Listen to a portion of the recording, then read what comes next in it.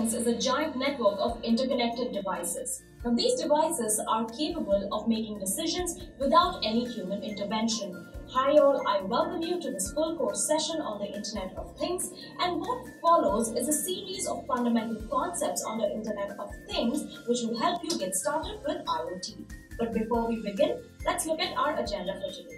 So we're going to start out with introducing you to the concept of IoT. We are going to discuss why we need IoT, what is IoT, a few benefits of IoT, followed by a few features, and finally the very important 5-layer architecture of IoT.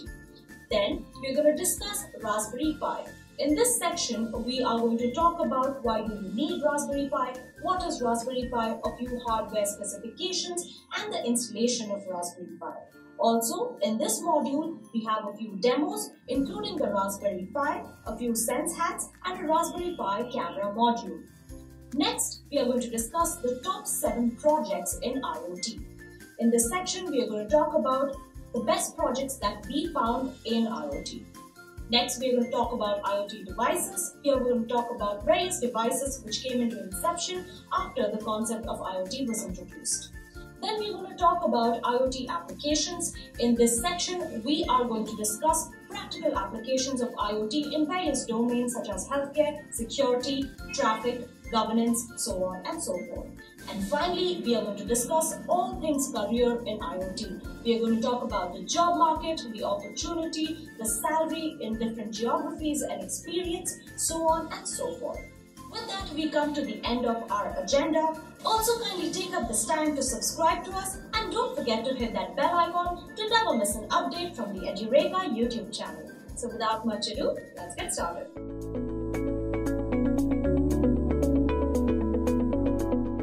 What is Internet of Things? Now, to help you understand what is Internet of Things, let's look at an example of our mobile phones first. Okay, our mobile phones has GPS tracking. It also has mobile gyroscope. You have adaptive brightness which gets adjusted based on the light falling on it. You have voice recognition, and you also have face detection which identifies who is the user. Now again, iPhone X is coming with face detection. So again, these are a lot of features that are coming pre-built on the mobile as such. And most of these have a common interaction between them, because let's say one application can use all of these features. I can also have these features in itself being interacting with each other. Let's say based on a GPS location, my brightness could be adjusted, or based on the direction my phone is being held, the brightness in itself can also be adjusted as well. So there are a lot of features, but when they interact with each other, these features come together to bring in a better system than anything that they can provide individually as such. That's what Internet of Things is. It basically is a platform wherein we can connect everyday things which are embedded with either electronics, software or sensors to the internet, and this in turn enables us to collect as well as exchange between these things.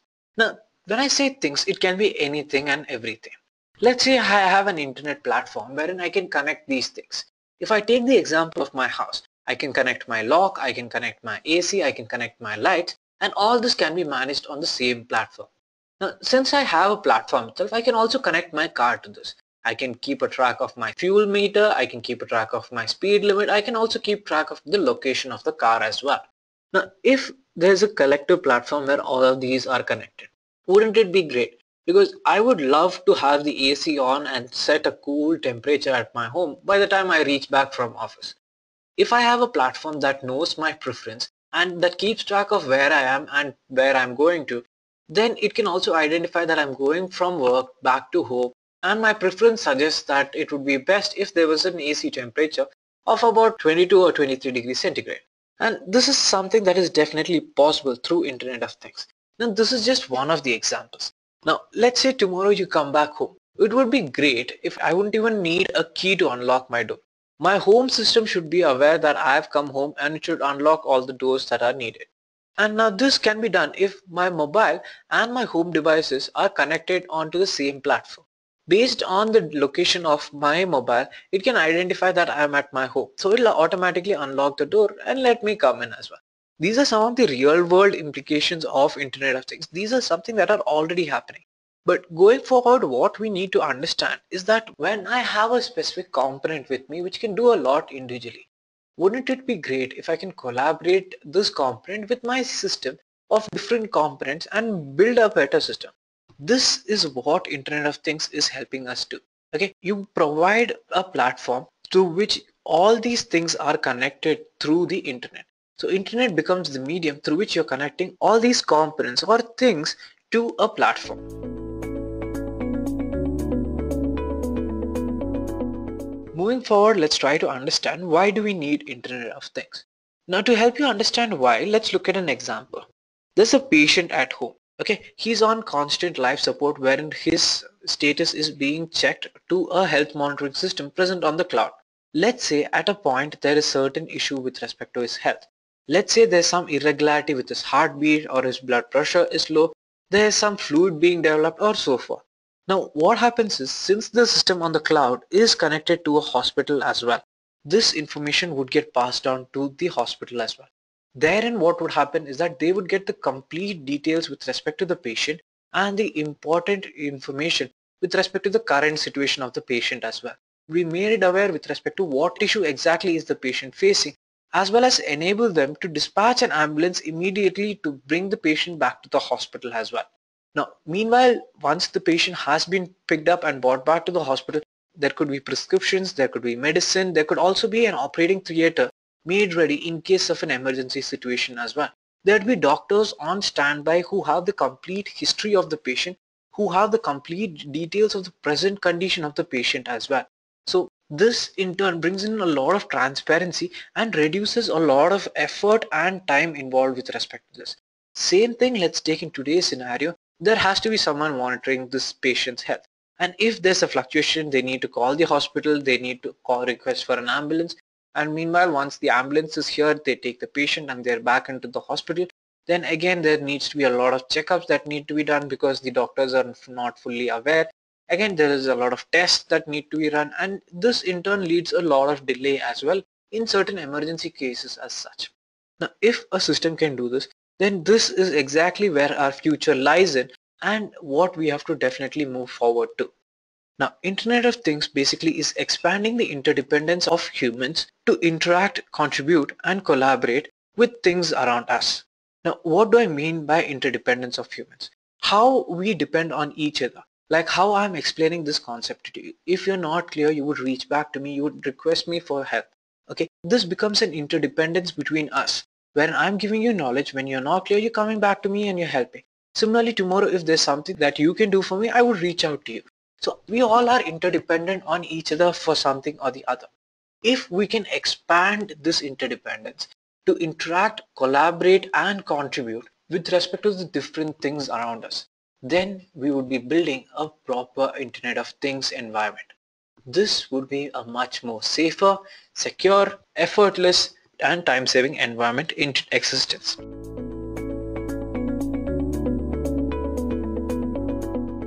Moving forward, let's talk about the various benefits of Internet of Things. Now, the first thing that would be as a benefit of having an Internet of Things platform would that it would efficiently utilize the resources that are available. If I have a smart system which can interact with everything, if it has enough computational power, if it has enough understanding of how things work between each other, I'm quite sure the usage of the resources available will be more efficient as well. This resource could be in terms of monetary, it could be in terms of natural resource, it could also be an input taken up by the thing as an input and so forth. Okay, so all this can be more efficient if I have a platform which is more smarter and interconnected as well. Apart from this, it minimizes the human effort involved. If my system is smart enough to interact, if it is smart enough to do things that I don't need to get involved with, then my interaction is always going to be minimal. This is the same with everyone. And that's one of the major reasons why Internet of Things has become popular today. And the concept of smart home is always growing as well in the same perspective. Because if the system in itself is able to do most of my work at home, then I don't need to put in much effort. I can relax at home without having to worry about anything. Okay, the next benefit would be it saves time. If it reduces my human effort, definitely it is going to save my time. Okay, apart from that, if the resources are utilized more efficiently, then again it is going to save a lot more time as well. All in all, any benefit of Internet of Things will in turn help you save a lot of time as well. Okay, so time is one of the major factors that can be saved on an Internet of Things platform. Now, if I have an artificial intelligence platform through which all of this is managed and maintained, then the personalization and the human touch also comes into the picture. Now, today most of us have had a level of interaction with an artificial intelligence or a virtual intelligence as well. This could be a personal assistant like Siri, or it could be an assistance application like Google Assist. Now, if I have a system where all these components and things are interconnected, then in turn all the security present on each of these things is going to get multiplied, and it's going to build a much more secure system.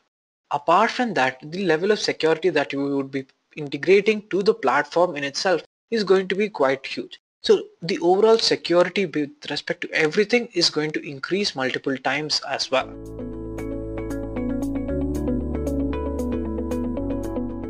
Now let's look at some of the major features of Internet of Things.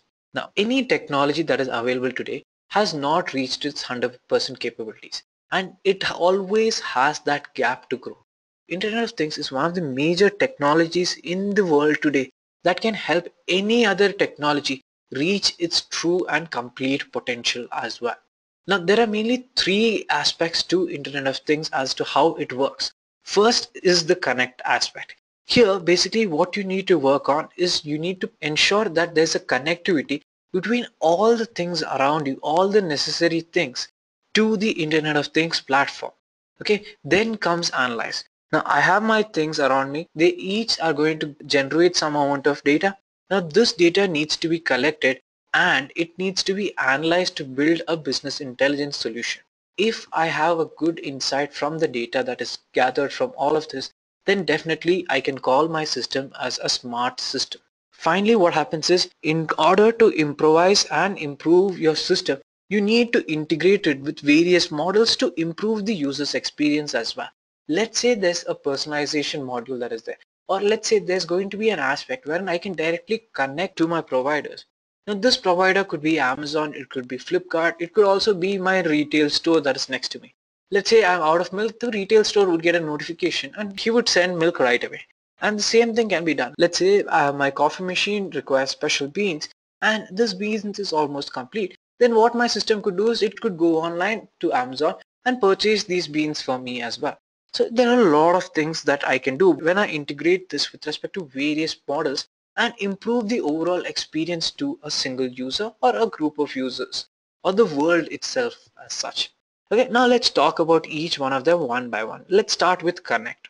Now the first stage of Connect is device virtualization, because what you need to first do is that you need to standardize the integration of the device to the enterprise platform which is present on the cloud.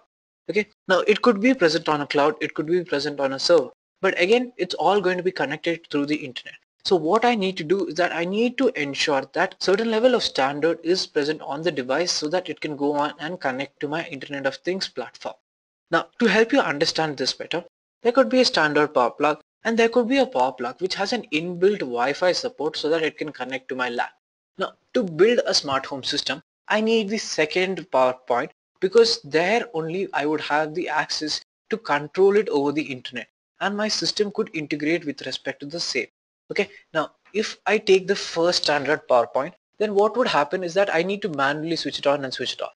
However, in the second case, I could send a signal to it and this in turn will switch it on and switch it off.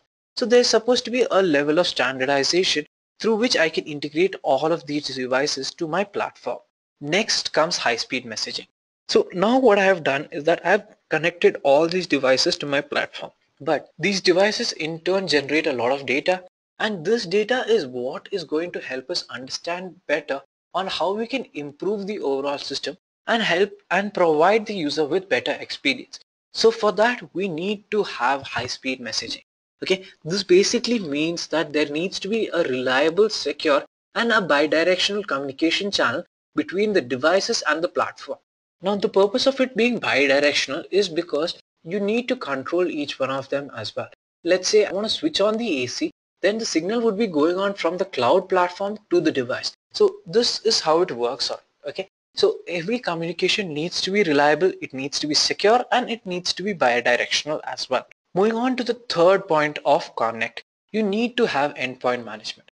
If I don't have an endpoint management, I have established a way through which all my devices can connect to my platform.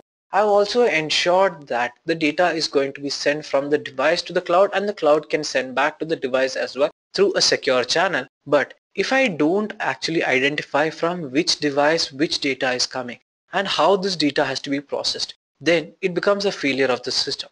This is where endpoint management comes into picture. Endpoint management basically helps you in managing the device's endpoint identity, the metadata, and the overall life cycle involved with respect to these things as such. Okay, so to put it quite simply, it basically helps you identify from which device which data is coming and what needs to be done with this data as well. Now, coming on to the next feature is analyze, and the first thing that you need to do for analysis is the stream processing. Now, if the data coming from the device is not on a real-time basis, then my system is of no use. There's no use if I tell my system to switch on the AC at my home, and by the time I reach there, if the AC is not even turned on, then it's a failure on my system. Okay, so real-time analysis of the incoming and outgoing data must be done with respect to different aggregations, filtering, correlations, processing, and so forth. Okay, now apart from this, what you need to do is that this is raw data that is being streamed from all the things. You need to identify which is contextually important information which is going to be taken forward. So once I have the relevant information, then I can even generate composite streams of information which can be taken ahead for future analysis and understanding as well. Now this is what your data enrichment process does. Then you have event store. Now in event store, basically any information that you want can be queried and visualized from the vast amount of data which is present on my cloud platform. Okay, now this in turn can also help me get a better insight and analysis. If I have all the enriched data present on my cloud platform, I have a tool which helps me identify what is needed, helps me analyze this data, helps me visualize it, then definitely it becomes more useful as well. And when I have data coming from different things as such, this in turn can also lead to being a collection of big data. Now, when I talk about big data, it's not just few GB of data, it's going to be terabytes of data because the data generated from the things around us is that vast. And if you're doing it over a period of time, then definitely it is going to grow into a big data domain as well. Now, coming to the third feature of Internet of Things comes enterprise connectivity. So this is what I was basically telling you about. Let's say I have a requirement from my retailer or even an enterprise organization which is present. It could be Amazon, it could be Flipkart, anything as such, any enterprise organization which provides me a service. If I can connect to them through this platform, then definitely my overall process also becomes easier as well. Let's say there's a service provider. Okay, let's say there's a leakage in my plumbing, or let's say there's some issue with respect to my electricity. Then it can contact to the corresponding service provider, it can send them a detail, and correspondingly they would be dispatched. This would in turn reduce my effort of having to check the problem, having to call someone, wait for them to come back. All that gets reduced to minimal required effort as well. Now, how does this communication happen? So for that we have REST API. Okay, once I've integrated my REST API with respect to the cloud application and my Internet of Things, then communication between the enterprise, communication between the platform, and the communication between the things around us can be made more efficient and can be more easy as well. Now, the third aspect is command and control. If I don't have command and control on my platform, then it's of no use. Yes, I build a very great environment, I build something that's quite extraordinary, but if I cannot command it, if I cannot control it as per my requirement, then the system in itself is not useful. If I cannot tell my door in a smart home to unlock when I want it, then it becomes failure on my part. If I cannot control the AC on my smart home, then again it's a failure. So always the major aspect when you integrate with respect to these things, the major thing is that you need to ensure there's a huge control on the system and you're able to command it as per your requirement. Now this command could either be through a voice-based recognition, it could also be a message that you can send through your mobile application and so forth as well.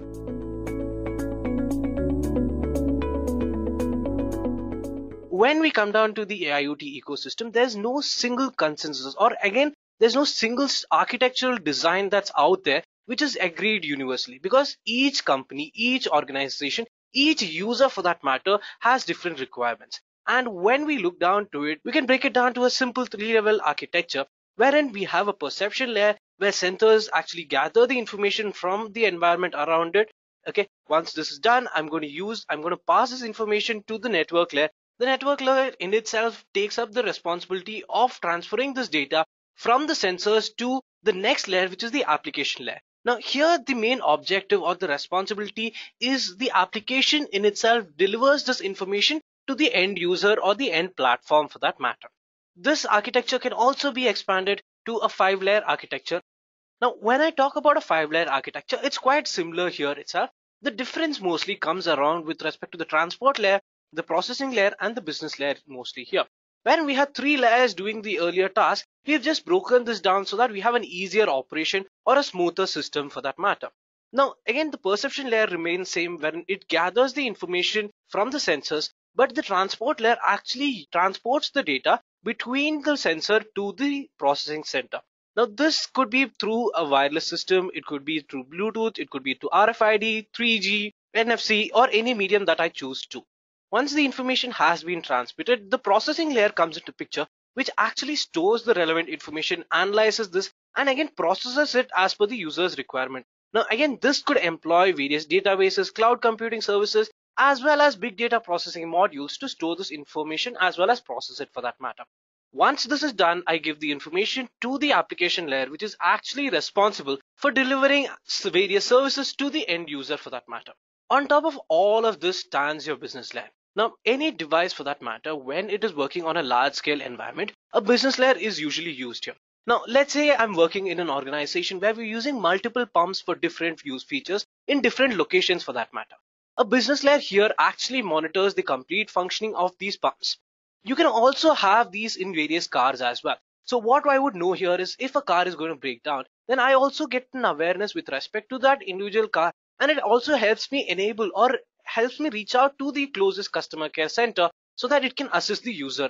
Coming down to how I can process it, again, this can be divided into 2 segments. I have my cloud computing based processing, wherein here it's quite simple. Once I have the information, I pass it on to the cloud platform, which then in turn also processes it and also has various applications to deal with this processed information for that matter.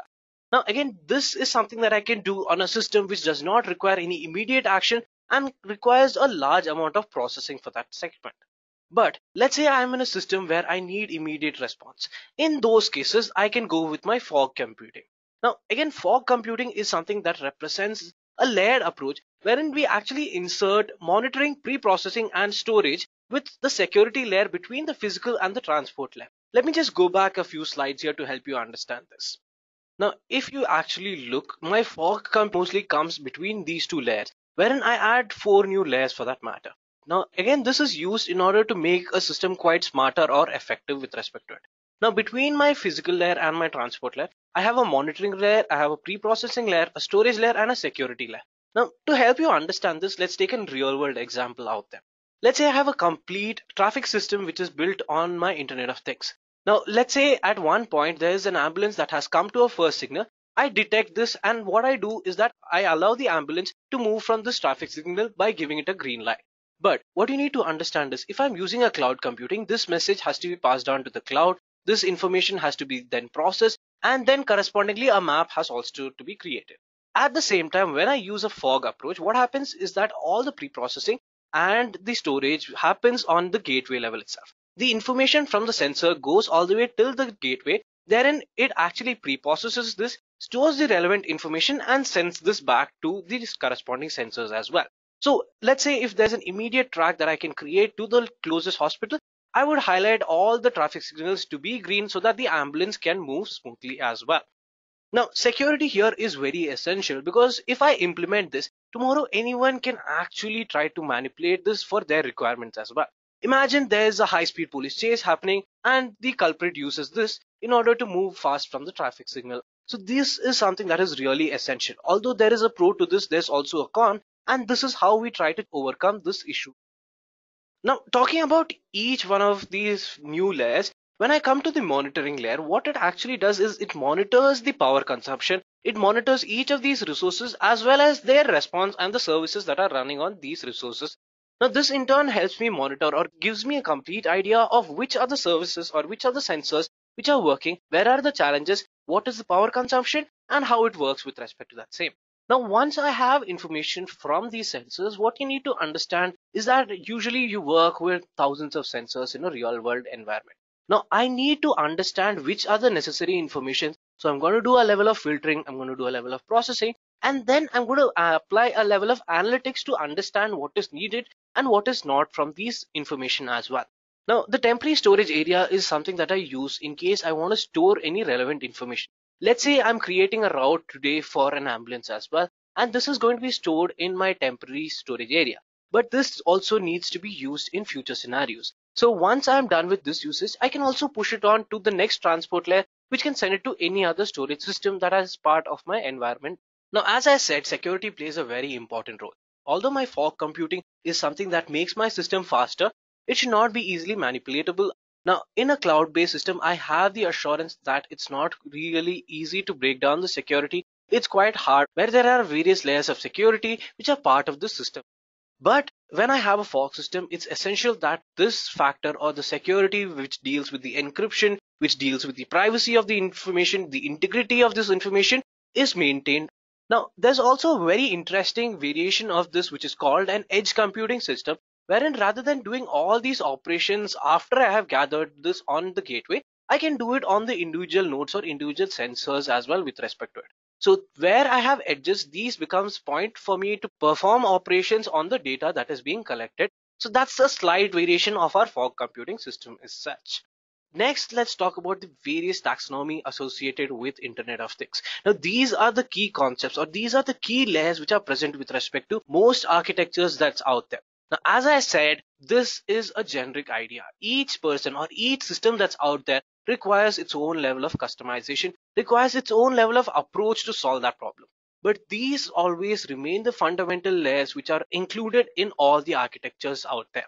First, we have the perception layer, which is usually the layer where we gather the information from the various sensors that's out there, or we use the various sensors which are required as part of our system. Then we have the processing layer, wherein we perform filtration, we summarize the data, we again do a level of analytics on this data before we decide to send this relevant data to the system that's above this. Now, then I have a communication layer. Now, communication layer is very simple, as in here we'll define the protocols and standards as well as the medium through which the information has to be passed from my sensors to my main system as well. Now, middleware is something that's quite essential here. What it does is that it creates an abstraction as well as it makes my system work much more smoother.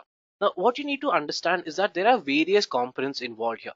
Middleware really helps me integrate the information coming out from each of these sensors or each of these individual systems. Once it's present, then I can pass it on to my application layer, wherein I have various applications which help to improve the overall experience of the user as well as provide much more accuracy and efficiency to the information that's present. Now, coming down, let's talk about each layer one by one. Now, before I talk about the perception layer, what you need to understand is that one of the most important aspects of Internet of Things is context awareness. That is, what you need to understand with respect to the change of environment is very important. And this is extremely impossible without the usage of sensors as such. Now, sensors in themselves are very small in size. They again cost you very little, and at the same time they consume very little power. Again, there are various constraints with respect to the factors as the battery capacity and the ease of deployment as well, but let's not go into them as such. Now, when I talk about sensors, again, we have various types of sensors as such. One of the easiest example of sensors that can be seen on a daily basis is the sensors which are part of your mobile. You have a location sensor, you have a movement sensor. Camera in itself is actually another sensor. Your microphone, your light sensor. These are all various important aspects of your mobile that we use on a daily basis. Apart from this, neural sensors, medical sensors like the fitness bands that we use, healthcare bands which are used for heart patients, again environmental sensors which check the temperatures around the environment, make you aware of the changes, chemical or biosensors which are very useful on a daily basis as well. Again, infrared sensors are something that's quite common as well. Now, when we talk about RFID, this is something that's really important, or this is something that really gathers a lot of attention with respect to it. RFID stands for radio frequency identification. Now, unlike a traditional barcode, it does not actually require a line of sight of communication between the tag and the reader, and can identify itself from a distance without even a human intervention or a human operation for that matter. RFIDs are technically of two types. You have active and passive. Active tags actually have some amount of power source associated with it, and passive sources do not have anything related to it. And when we talk about the RFID technologies as well, there's near and far. A near RFID reader uses a coil through which we actually pass AC current and generate a magnetic field. Now, when we generate a magnetic field, anything that comes in its vicinity, it registers with respect to it. Now, when I talk about a far RFID, it basically is a dipole antenna in a reader. Now, this again propagates an electromagnetic waves, and tags themselves also have a dipole antenna. Now, again, these are something that's used in various applications that's out there. Now, one key factor which is associated with the perception layer is an actuator. Now, when I talk about an actuator, it actually is a device which can affect a change in the environment by converting any sort of energy into another. Now, this could be a motor which is generating electricity. This could be a windmill which is converting the wind outside to you to a electric form as well. Again, these are just some of the examples that's out there. And actuators themselves play a very essential role in the perception layer. Now, the next layer that we have is the pre-processing layer. But before I really talk about the pre-processing layer, let's actually try to understand the limitations of trying to process everything that we have on the cloud system, which is part of our ecosystem. Now, when I talk about this, one of the key or one of the biggest challenges for me is mobility. Let's say my sensors are on devices which are in constant motion. Then it becomes a really high challenge for me to pass this information continuously to my cloud environment. Again, this could be through the challenge of transport layer. This could also be due to the challenge of power consumption associated with it. When my smart device or when my sensors for that matter are in constant motion or are in constant mobility, then it cannot completely pass all the relevant information onto the cloud. Now, this in turn actually causes a challenge for me to have some latency. This could also lead to a latency with respect to real-time processing of the information that it gets as well. Now, if I'm working on a critical system, then real-time information is something that I highly depend on, and that becomes a challenge as well. Now, if I really want to scale up, if I want to use a lot of devices, then my cloud computing system also needs to scale. But there's always a chance to increase the latency because I'm working with multiple sensors or multiple devices that's out there. Imagine today I have a system which just includes 1,000 sensors. But let's say in a smart home system, there's close to about 10 to 20,000 sensors associated with it. So this is just one small system. Imagine if I'm trying to build a smart city. In that case, there's going to be hundreds of thousands, millions of sensors that's out there.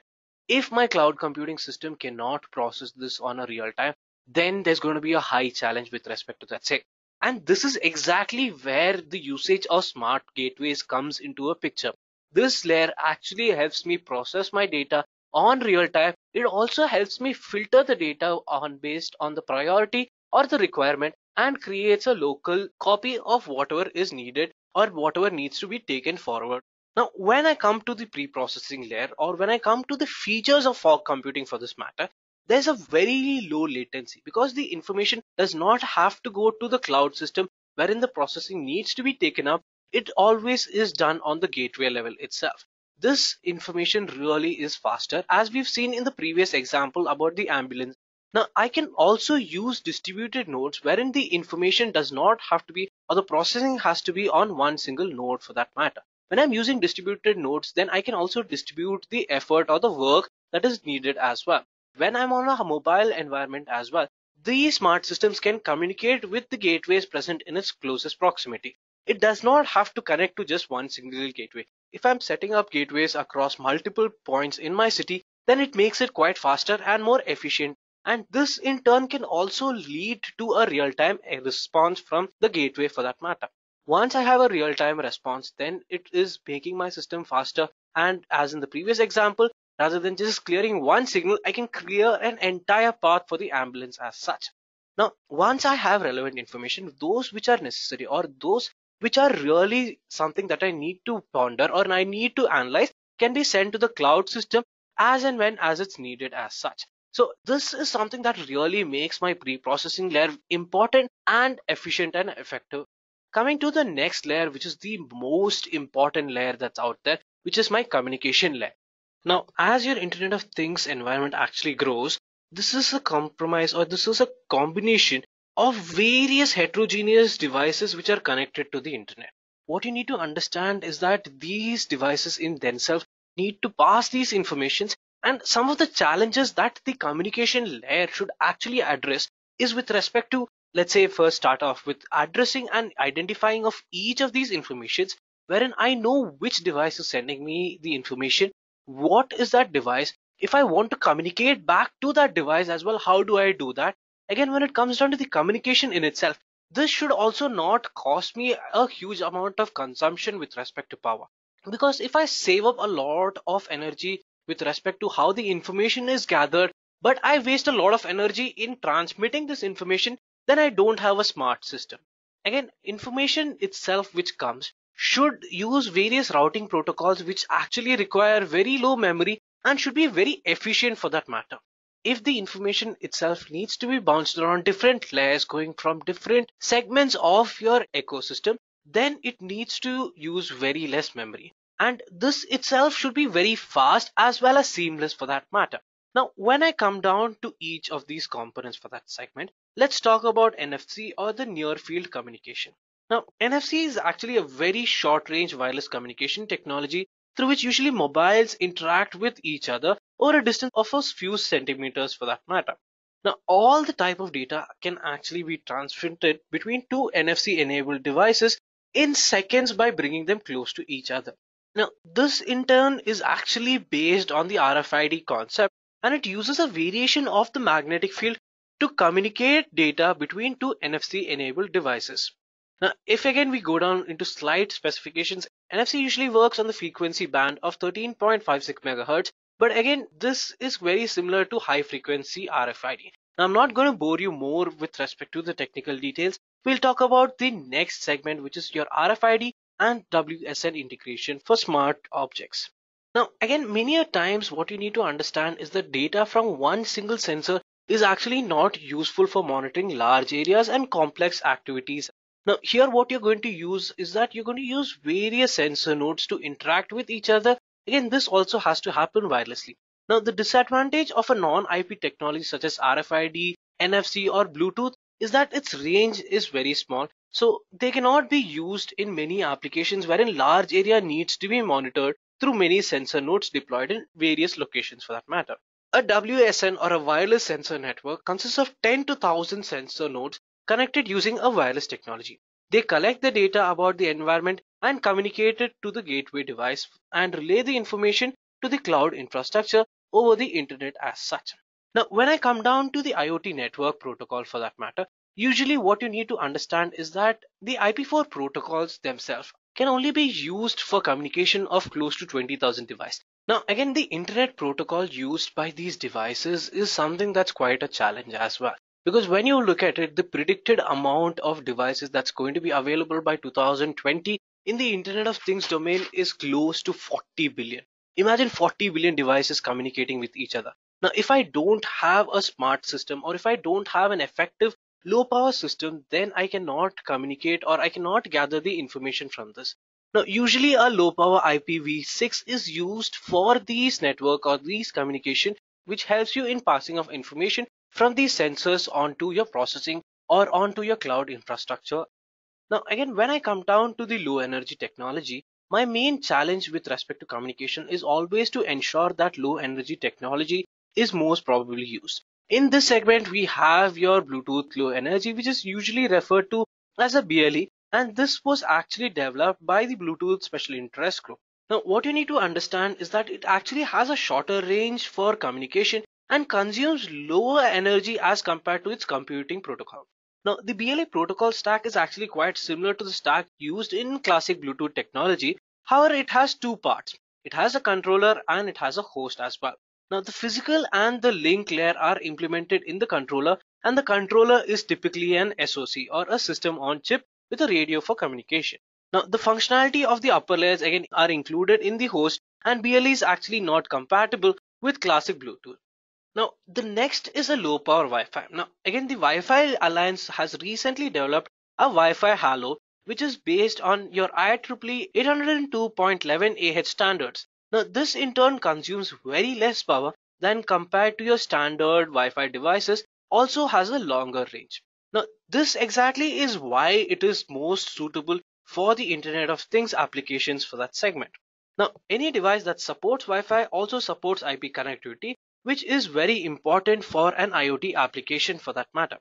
Now, the last is Zigbee. Zigbee is also based on the IEEE 802.15.4 communication protocol and is used mostly in personal area networks or PAN. Now, again, the range for Zigbee devices to communicate is very small, usually between 10 to 100 meters, and the details of the network and the application layers are also specified by Zigbee standards as such. Unlike the BLE, the network layer, which is part of the Zigbee, provides for multi-hopping routing. Now, when I come down to more details about the Zigbee network, I have three types, which is an FFD, full functional device, an RFD, reduced functional device, and one Zigbee coordinator as well. Now, with this, I just hope you have a simple understanding of how communication is essential for the Internet of Things architecture and the various ways that you can implement the communication between the devices as well. Now, the next concept or the next layer with respect to the IoT architecture is the middleware segment. Now, when I come down to the middleware, one of the key challenges or one of the key issues that comes into the picture is the interoperability as well as the program abstraction. Imagine I have 40,000 devices communicating with each other. 40,000 devices may not all use the same programming language or may not pass the information in the same way as well. I need to build or I need to have something that ensures that these devices communicate with each other and there is an abstraction maintained between the information passed from these as well.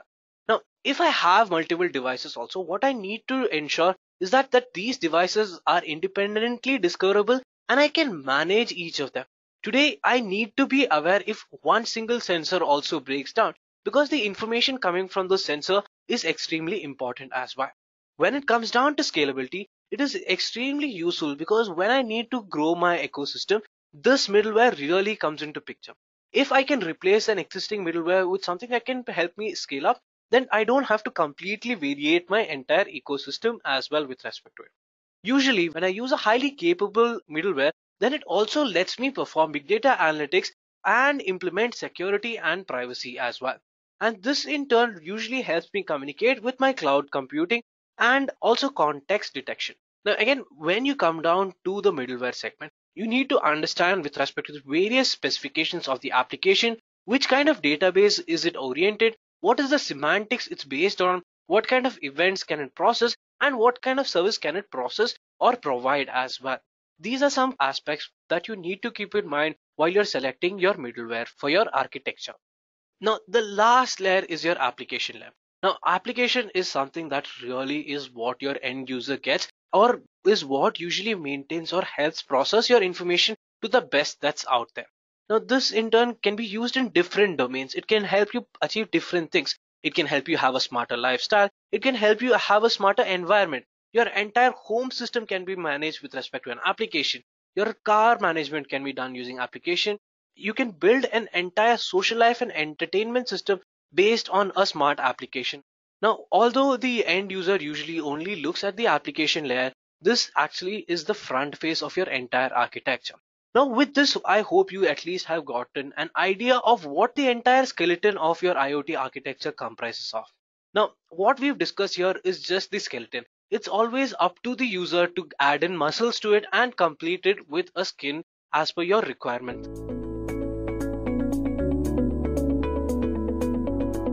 Now, Raspberry Pi today has become so common that you can find it across most households as well. Today, it has become one of the most cheapest and common computing device that can be found almost everywhere. But let's actually go back to understand the ideology which brought Raspberry Pi into development itself. Now, Raspberry Pi basically was bought by the Raspberry Pi Foundation to introduce or to bring in the information technology back to the schools wherein students can learn how to program from scratch. The growth of technology today has grown to such a level that everyone today has ease of access to do anything on a computer. But back in the early and late 90s and 2000s, For using a computer, you needed to know how to program and how to work around with respect to it. So this in turn helped to build a very strong foundation for programming knowledge. And with the growth of UI, everything has become so easy that today you don't need to learn programming to do much. But at the same time, this has made it harder for people to identify and understand good programmers from those who are not. So in order to build a generation which starts with a very strong programming foundation and fundamentals, the main ideology was to introduce or take back IT to the basics and make it accessible across every school as well. Now again, as I said, it was introduced by the Raspberry Pi Foundation in 2012 as such.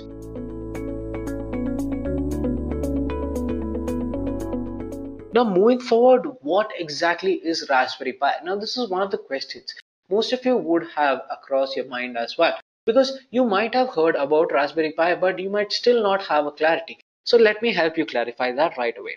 Now as per the definition, Raspberry Pi basically is a series of various small single board computers which actually have additional features as Bluetooth, Wi-Fi, USB capabilities, general input output ports and so forth.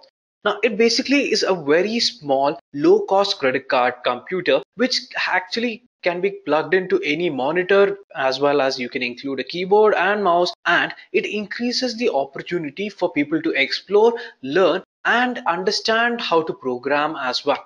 Now, the latest version of Raspberry Pi is Raspberry Pi 3, which was released in February 2016 as well. Now, Raspberry Pi basically is a combination of Raspberry operating system, and Pi, which basically stands for Python programming language. But before we move forward, let me just show you a very simple video which Raspberry Pi has put out so that you can understand the ideology of Raspberry Pi Foundation as well. This is a Raspberry Pi. It's a credit card sized computer that costs around £25, designed to teach young people to program and is capable of doing all kinds of wonderful things. Back in the 80s, kids had to learn how to code computers to use them, and as a result, these kids grew up with an inbuilt understanding of how computers work. Now, we need more programmers than ever before. So to deal with this problem, some clever people came up with the Raspberry Pi to reignite the spark. It runs Linux, a free operating system from an SD card, just like the one in your digital camera, and it's powered by a USB phone charger. You just plug in a mouse and a keyboard, connect it to a TV or monitor, and you're ready to go. In schools, not only is Raspberry Pi a great way to learn programming skills as part of ICT, there are also dozens of cross-curricular applications like science and music. And all over the world, people are experimenting with Raspberry Pis and attending Raspberry Jam events, where people of all ages are learning what can be done with a Raspberry Pi. Since the first Raspberry Pi was shipped, we've seen examples of people using the Pi in a variety of amazing and interesting projects, taking advantage of its size, portability, cost, programmability, and connectability. So whether you want to learn to make games, build robots, or even teach a bear to parachute, with Raspberry Pi, the sky's the limit. Great, so I hope you guys had a great learning experience with respect to that. That was basically the ideology of the Raspberry Pi Foundation on introducing Raspberry Pi into the market as well. Moving on, some of the capabilities that Raspberry Pi enables you to do is that it helps you to browse the internet as well as watch complete HD videos on the same device as well. So all you need to have is a HD supported display as such. Now apart from that, even basic operations like making spreadsheets, creating words, presentations, all these can be done on Raspberry Pi. And you have a huge set of games that are available which can be played on Raspberry Pi, making it quite interesting and easy as well for people to enjoy the component as well. Then you have various add-on capabilities like infrared cameras and security system which can be built keeping Raspberry Pi as the core hardware as well. Then you can also use music machines as well as detection of weather stations, which we actually had done in our previous session as well. Now these are just some of the top capabilities that I have picked up from the list. Raspberry Pi today has become one of the biggest components that has enabled users to achieve and create a lot as well. Today, the capability of Raspberry Pi is restricted just to your imagination.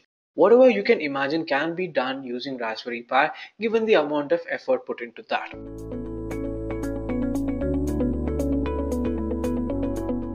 Now moving on, let's look at the Raspberry Pi hardware as well. Before that, let me show you how I would be using a Raspberry Pi as part of this tutorial session. So let me just give you a simple overview of the component as such. Now what you're basically seeing is that the Raspberry Pi hardware. So let me just switch over the camera and let me show you the Raspberry Pi. Now here what you're seeing is the Raspberry Pi 3 hardware as such, and this is your processor and system on chip, which is an Arduino A53 processor. Now two important ports here is the CSI port, which is the camera serial interface, wherein you can connect camera directly to the Raspberry Pi, and the DSI port, which is the display serial input port. Okay, now let me just flip this over slightly. And if you see, this is a 2.5 mm micro USB connector. So your standard mobile charger can be used to charge the Raspberry Pi, and this is a standard HDMI port for display. So your standard TVs and monitors which have an HDMI support can be used to become a video interface for that. Then you have an audio jack which is used to connect your audio inputs. Now let me just flip this slightly over and let me just zoom out a bit. Now if you see, we have an Ethernet connector, following which there are 4 USB slots as well. So when you see here, there's a 40 pin general input output pin present here. So this is something that's quite interesting and configurable from your Raspberry Pi software, where you can configure for what each purpose pins can be used, which we'll be seeing a little ahead. Now the final thing that I want to show you is behind here. When you flip backside, so there is a micro USB slot present here. This is mainly to insert your memory card, and when I say memory card, I would generally recommend at least a 16 GB memory card. This is mainly because the operating system in itself is about 4 GB, and if you use an 8 GB, then what happens is there's very less storage space for your operating system to work on as well. So a 16 GB memory card would be really helpful, and one thing that you want to see is this is an Evo class, which is something similar to a class 10 memory card. So if you're getting a memory card, make sure it's at least a class 8 or class 10 memory card, so that you can have high disk read and write processing. Now coming back. Now moving ahead, let's just skim through the various changes that has happened over the hardware of Raspberry Pi. Now we are not going to devote too much time into this because this is a completely in detail session. However, I would be stopping at these slides for 10 seconds. So if you wish to know more, you can pause the video and get a complete look as well. Now talking about the processor, the first generation of Raspberry Pi initially came with a Broadcom BCM2835 SoC, and it basically was similar to the first generation smartphone chips. And the architecture that was used also was an ARM v6 architecture. Now over the years, Raspberry Pi 3 has grown a lot, and today it has a capability of 1.2 GHz, which basically is because of the ARM Cortex A53 64-bit processor, and is considered to be 10 times faster in comparison to Raspberry Pi 1. Now talking about the change in Raspberry Pi over the years, as you can see here, the various models have been listed, and the architecture change has also been mentioned here as well. So in case if you are interested to know more, you can pause the video and take a look at this. Now when you come to the memory, the first model of Raspberry Pi came with a 256 MB RAM, and which basically was shared by the GPU. But today with Raspberry Pi version 2 and 3, you have 4 times that. You have about 1 GB of RAM, which again is shared by the GPU as well. Now the default split was at 192 MB RAM for the CPU basically, which was more than enough to play a full HD, that is a 1080p video, or perform simple 3D operations, but again not too complicated operations as well. Now moving forward, when you look at the networking capabilities, now in terms of networking capabilities, the Model A of Raspberry Pi did not have any such features, but from Model B of version 1 itself, you had an Ethernet port which was introduced here, and from version 3 you also have Wi-Fi and Bluetooth capabilities introduced here as well. Now talking about the peripherals in Raspberry Pi, there are basically 4 USB ports. Now this has been introduced in Model B version 1 plus onwards, and today you have a lot more that you can do with respect to that. Even audio input ports and audio output ports have not changed over the years, but the onboard storage has changed a lot with respect to it. Now again, when you look at the video capabilities, video controllers, basically here you can watch complete HD videos, but Raspberry Pi does not have a H256 decoding hardware. But the CPU in itself is way more capable and helps you in decoding the H256 encoded videos through software operations. Now in terms of GPU, the GPU in Raspberry Pi 3 runs at a higher clock frequency, which is about 300 or 400 in comparison to the previous versions, which was at about 256 megahertz. Now in terms of video input, you have a 15-port CSI connector that has always been present with the Raspberry Pi, and video output has changed over the years. You have a HDMI port, you have a DSI port, and now you also have a 3.5 mm TRRS jack as well. Now in terms of the connector capabilities, there are 17 pins of the GPIO ports which can be configured as per your requirements as well. Now moving forward, these are the various details with respect to the general input output pin. This data has been taken from Wikipedia. So in case if you're looking for more information, you can definitely check out Wiki's page or the official Raspberry Pi documentation as well.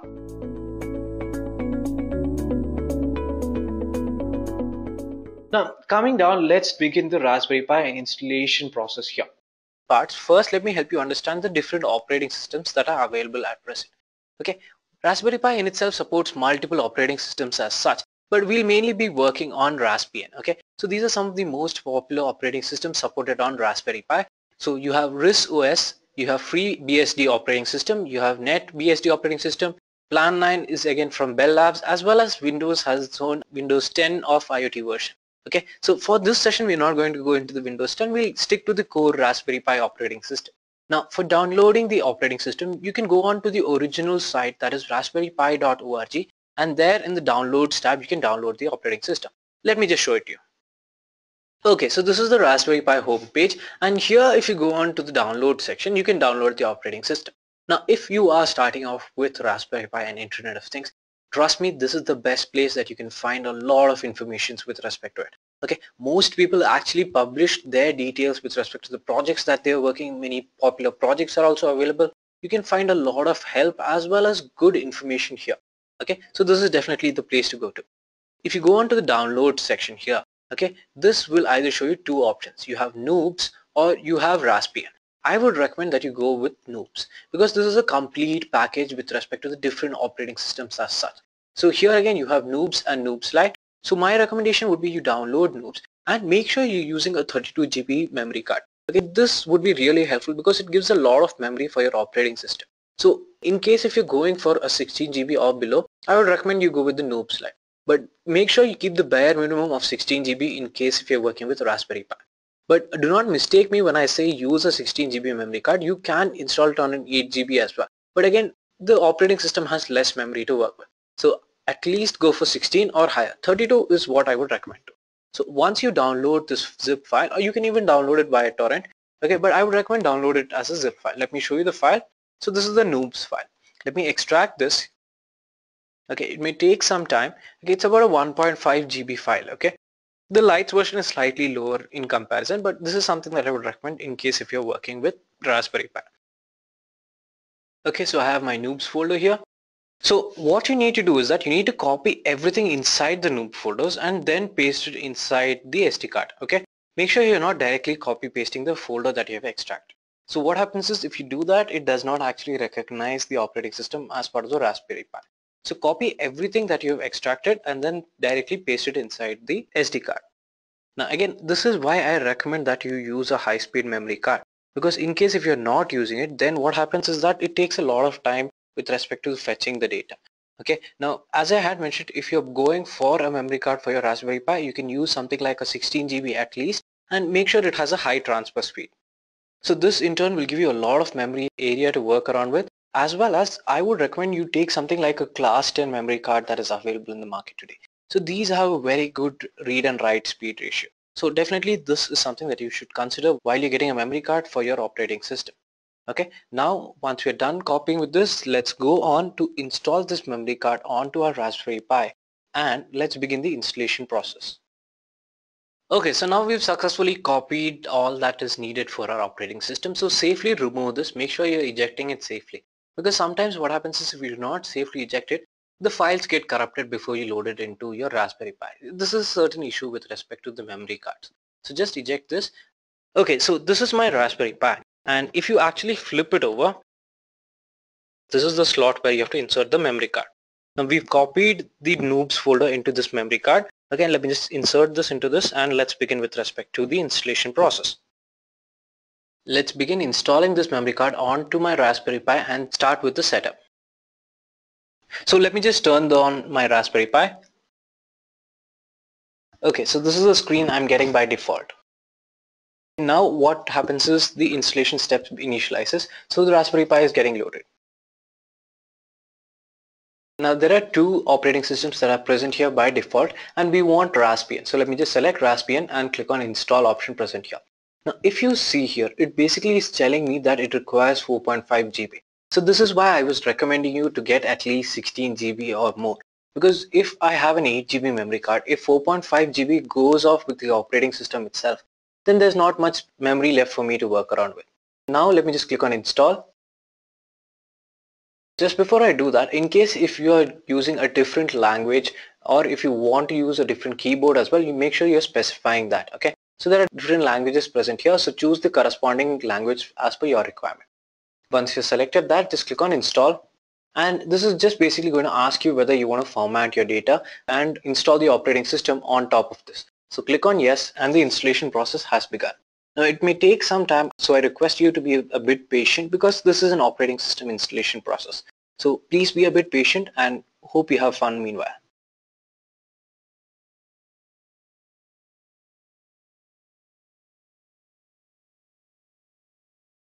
So now as you can see, the operating system installation has completed successfully. Once you hit on OK, it's going to ask me whether I want to reboot, or it would automatically reboot as well. Okay, so yeah, it's automatically rebooting at this point.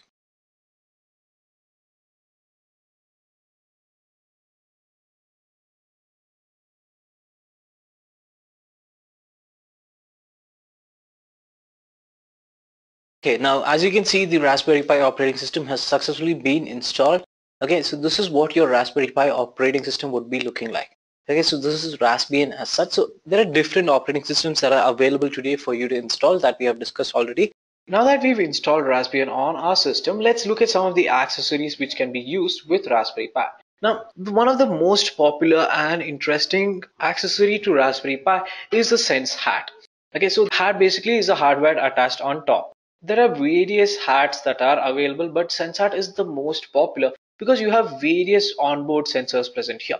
You have a temperature, humidity and pressure sensor present here, as well as a gyroscope and a joystick also present here. Apart from this, the reason that it is quite popular is because it has an 8x8 LED matrix display that is present to it. So let me just switch over and show you the SenseHat component as well. And okay, so here you can see the SenseHat. Now how it is slightly different from the other accessories is because it's got an 8x8 LED matrix present here, which can be used for displaying various things. And we will also be seeing how you can display this as well. Now coming on to the other components here. Now if you see here, it's already got multiple sensors here. It's got an accelerometer and a gyroscope meter present here. It's also got, which is this part, the accelo and gyrometer present here. So you can see it's got labeling as well. Then you have a humidity, pressure and temperature sensor on board with respect to this, and it's quite interesting and useful as well. Now, one of the easiest things with respect to this is that it can directly be placed on top of the Raspberry Pi's GPIO pins, and thereby making it quite easy to assemble it as well. So it directly sits on top of the GPIO pins as well. So this is something which makes the entire Raspberry Pi ecosystem quite easy and effective. One other interesting key point or factor that makes the SenseHat quite interesting is that it's got an onboard joystick as well. So in case if you are a gamer and you want to try out the games on Raspberry Pi, you can use this joystick as such. Now another additional component that most people use with Raspberry Pi is the camera. Now in 2013 itself, 1 year after Raspberry Pi 1 was launched, it had introduced the Raspberry Pi camera along with the firmware update as well. Now the Raspberry Cam is basically an 8 megapixel camera and can directly be connected to the CSI port present on the Raspberry Pi itself. Now it's also very interesting and can record up to 1080p videos as well. So moving forward, let's also look at the infrared camera. So this is a very interesting thing. So this was something that helps you capture video in infrared mode and is called Pi Noir. Okay, so again, these components can be bought online and is one of the most easily buyable. Now, the final accessory and one of the most interesting and essential accessory to the Raspberry Pi is the Gertboard. Now, basically, it is used for educational purpose and it helps you expand the operations done using the general input-output pins here. So, using this, you can connect to various LEDs, switches, analog devices, sensors, and much more. This also helps you connect to Arduino, which is also another DIY hardware device which has gained a lot of popularity, but in comparison to Raspberry Pi, Arduino is still a growing stage. Moving on, let's begin with our SenseHat tutorial. And what we'll be doing is we'll be exploring 5 different demos to understand how the SenseHat component can be used effectively. Now, the first thing that we'll be doing is we'll be implementing a very simple code and we'll be trying to display a certain letter on top of the SenseHat. Okay, so I'm going to display E and D, but the value of that color is going to be generated by random. Okay, so let me just run you through the code that's present here. So the first line is from SenseHat import sense. So what it basically is doing is that it's helping you import SenseHat and establish a connection to the SenseHat component. We're going to use time for mainly sleep function and random for generating a random integer. Now what I'm doing is that I'm initializing the SenseHat, which is sense equal to SenseHat basically initializes it. Then what I'm doing is that I'm generating a random integer between the range of 0 to 255. Now for those of you who would have guessed why I'm doing this, definitely this is because the RGB value lies in this range. So it's somewhere between 0 to 255. Then what I'm using is that I'm using a SenseHat function which is show letter, and then I'm specifying which letter it needs to show, and I'm going to specify the color combination. So this is the RGB values present here. Okay, so it's going to show the letter E and it's going to create a random input with respect to that same. Okay, then it's going to sleep for 1 second, again generate a new random integer, and then it is going to show D. Okay, so again it will sleep and then it's going to clear. So let me just show you this to you practically. So now what I'm going to do is that I'm going to connect to my Raspberry Pi using VNC network. So it's a virtual network which I'm connecting it to because it's not quite easy for me to record the video on the Raspberry Pi. So I'm going to use VNC server for that, and I'll just give you a simple idea of how you can connect to VNC server to your Raspberry Pi as well. Now, one essential thing that if you are connecting to the VNC server, then you both need to be on the same network. Okay, so what I've done is that I have used a hotspot, connected both my Raspberry Pi and my laptop to the same network. So in case you are wondering how to connect to your Raspberry Pi via remote server, this is how you do it. Just go to your settings, go to preferences, you have Raspberry Pi configuration here. Now in your interfaces, make sure that VNC is enabled.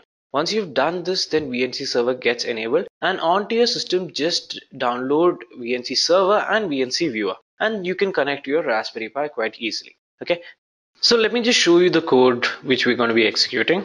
Now it's the same that we have seen earlier, so let me just make a small modification to this. So this is our code. Again, as we have seen, we are first initializing the SenseHat with sense equal to SenseHat, then we're generating a random integer, and then we're showing a letter E on that. So let me just change this. Let me just set it to 0. And let me just copy this once more. And I'll also show a third combination here as well.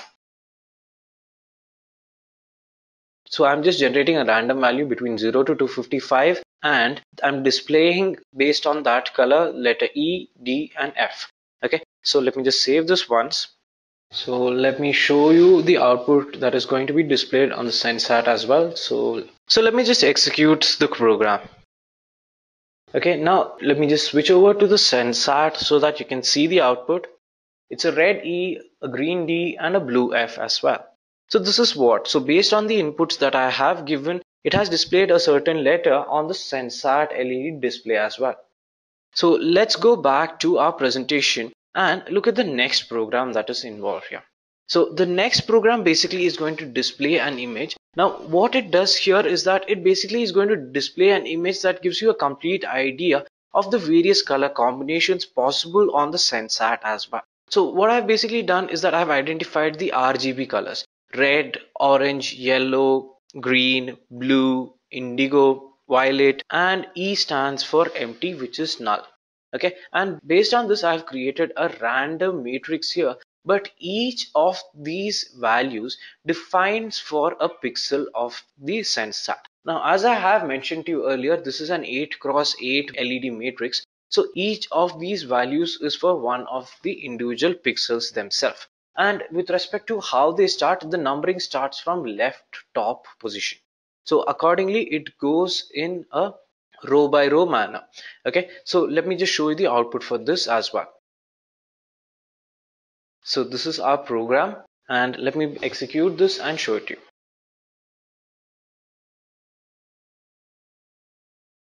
And now let me just switch over to the Raspberry Pi.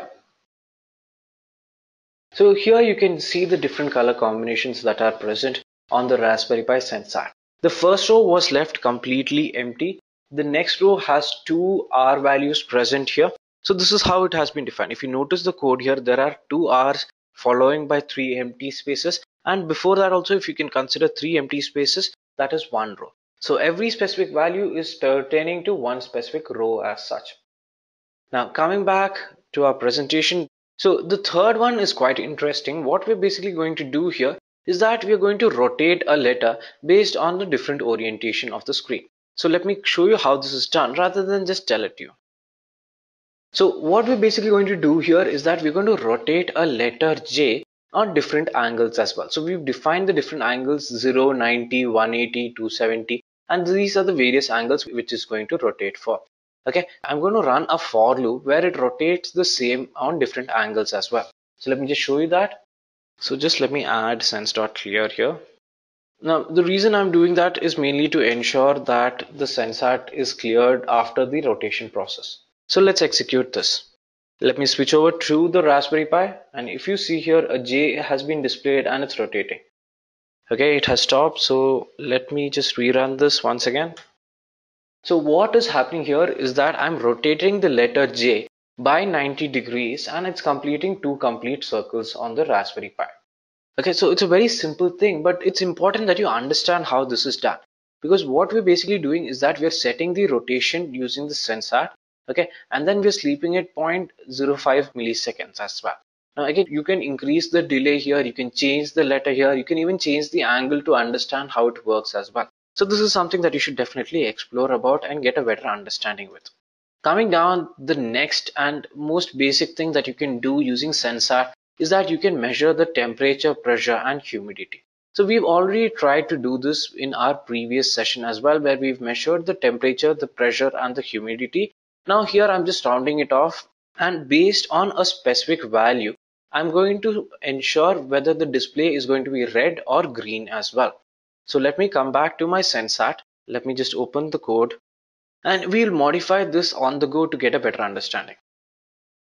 Let me explain the code once again. So first I'm establishing a connection to the SenseHat, then I'm running an infinite loop where I'm getting the temperature, the pressure, the humidity, I'm rounding it off, and if the temperature is above 36, so this is just a value that I have set, then the background color should be green and the color of the text should be complete white. Okay, so this is a simple modification I have made. Else in normal situation, if it is less than 36 degrees, then what it should be is that it should have a background color of blue and the text color should be yellow. So this is basically to help me identify the different ranges. Then I'm creating a message variable which is storing the following format, where temperature is equal to temperature value, pressure is equal to pressure value, and humidity is equal to the humidity value. Finally, I'm going to show this message on my SenseHat LED display screen. So let's just see how this works and execute the program. So let me just execute the program, and let me also switch over to the Raspberry Pi. So here let's begin with the execution of the code. So now you can see by default it is having a blue background and the text is actually in yellow. Okay, so if you would have noticed, the temperature is about 34 degrees centigrade. So to this, let it scroll once more. Let's just validate the value of temperature. You can also print this into the screen. You can also send it via an API and much more. So if you can see, it's 34.2 degrees centigrade. Now to this, what I'm going to do basically is that I'm just going to introduce a hot water source. Okay, so I'm just trying to raise the temperature here. So let me just shift it a little bit, and please keep a note on the temperature value. So the temperature has started rising.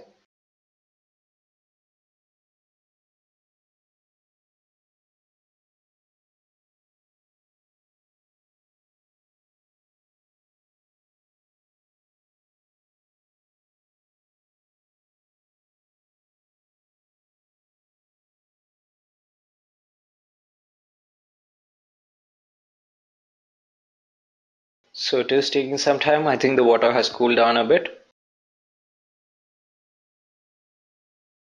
Alright, so it's started. Now the background color has changed from blue to green, and the text color has changed from yellow to white as well. Now these can be used in critical measure environments as well. So let's say you are in a situation or an environment where you need to have a constant monitor and constantly be aware with respect to the environment change. In example like space or any other environment that you're working with, definitely these are certain things that can really be important and helpful as well. So coming back, let's just look at the last program of the SenseHat tutorial, which is basically detecting the motion of the SenseHat. Now, what I'm basically going to do here is that I'm going to rotate my SenseHat, and I'm going to identify the value of pitch, roll, and yaw.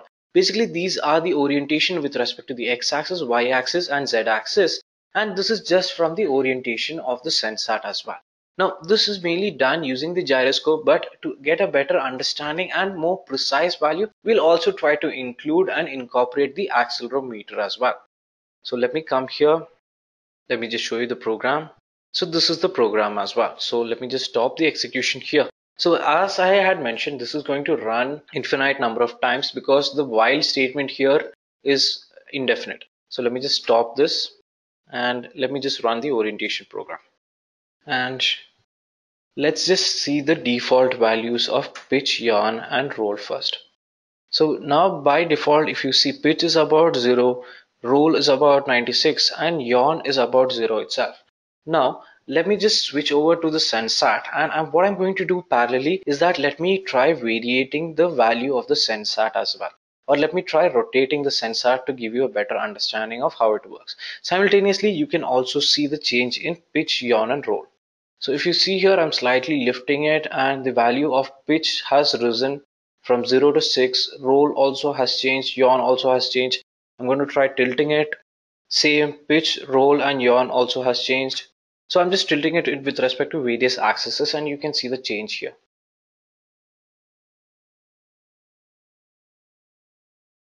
Do you notice the changes?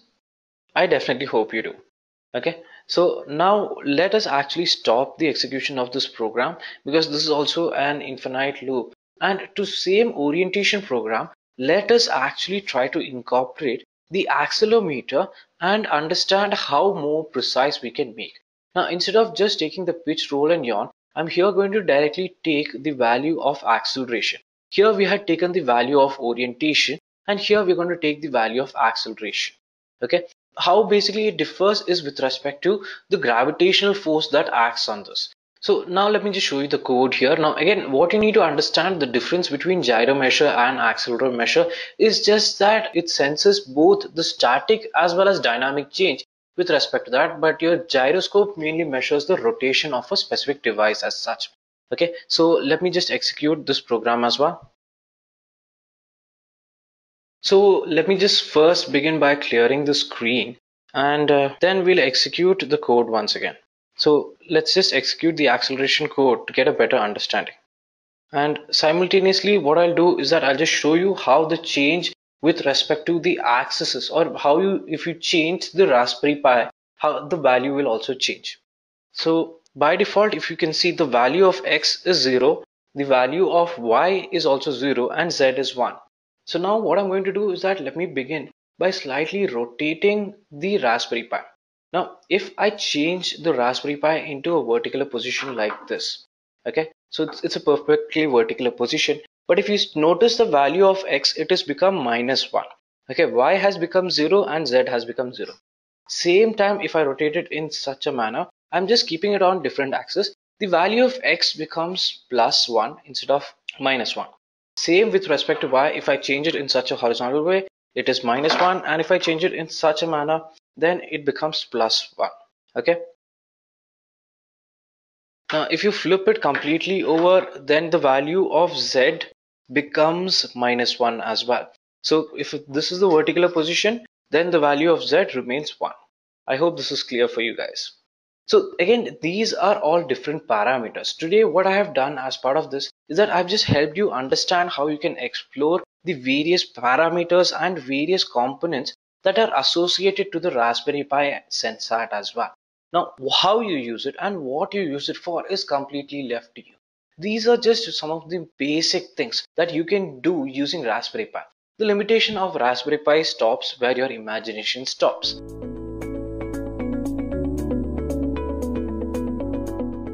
Okay, now that we've installed Raspbian on Raspberry Pi, it's time we begin with the demo for this session. Now what we're trying to do is that we're trying to build a weather detection system to get the real-time weather analysis. Now when we talk with real-time analysis, it basically is the pressure, temperature and humidity, and what we want to do is that we want to get a live mobile notification for this. So for that we'll be first using SenseHat board, which will help us measure the various metrics like temperature, humidity and pressure onto our Raspberry Pi.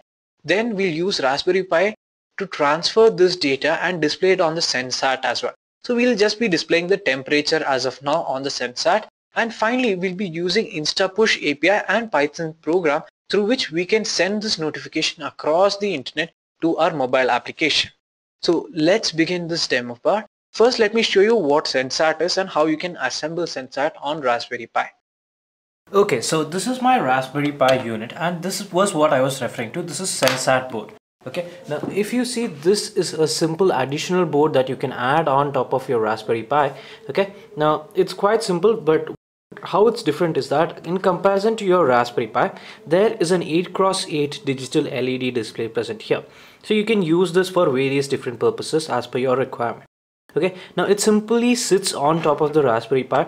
Okay, just make sure the alignment is correct. And once you've done with that, just push it on top and the pins would merge accordingly. Once you do that, you can just place the 4 screws across the different ends and tighten it up. And once you're done with this, you can integrate and use the SenseHat for various different purposes. We'll use SenseHat to measure the temperature, the pressure, as well as the humidity across in this room that is present. Okay, so this has different sensors present on it and we'll be using them for today's demo. Okay, so let me just put this up, and once it's all set up, let's go back to our demo and let's begin with understanding the programs before we begin the execution. Okay, so moving on, now that you've understood about Raspberry Pi, SenseHat, and we've also installed Raspbian on our Raspberry Pi, let's move forward and start with respect to today's demo part. So again, going back, just to remind you, we're trying to create a weather control system wherein we're trying to measure the temperature, the pressure and the humidity around the sensor as such. Okay, so the first thing we're going to do is that let me just connect to my Raspberry Pi. Okay, so this is my Raspberry Pi interface. Now let me just show you the program as well. So I've divided the actual program into 3 parts so that it's easier for you to understand how this program works as such. Now the first program that we're going to execute is the sensing environment. So this is a simple program that's going to sense the environment variables, that is the temperature, pressure and humidity, and then it's going to correspondingly display these values on the SenseHat LED display panel. Now let me explain this program to you one by one. Now firstly we need to import the variables, the values on the SenseHat. So for that we're going to use this line from sense_hat import SenseHat. So this will give me the corresponding values from the SenseHat to my Raspberry Pi interface. Then I'm also importing time. Now the main objective of time is to help me keep a log of all the values that I'm measuring. Okay, so that we'll be seeing little ahead. After that I'm going to assign the SenseHat values to a variable known as sense. Okay, so through this variable I'm going to correspondingly relate to all the values coming from the SenseHat. Okay, moving forward we have written a while loop, and this is an infinite while loop. So it's going to continuously measure the temperature, pressure and humidity, and it's going to correspondingly be displayed on the SenseHat as well. Okay, so let me help you understand how the temperature, humidity and pressure are measured. Okay, so what you need to do to measure the temperature is use the function sense.get_temperature.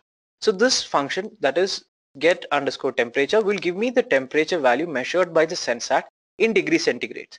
And here what I'm basically doing is that I'm just converting it into Fahrenheit. Okay, so the value in degree centigrade into 1.8 plus 32 is just a Fahrenheit representation of the current temperature. I'm using a round function to round off the corresponding value. I don't need any decimal point values here.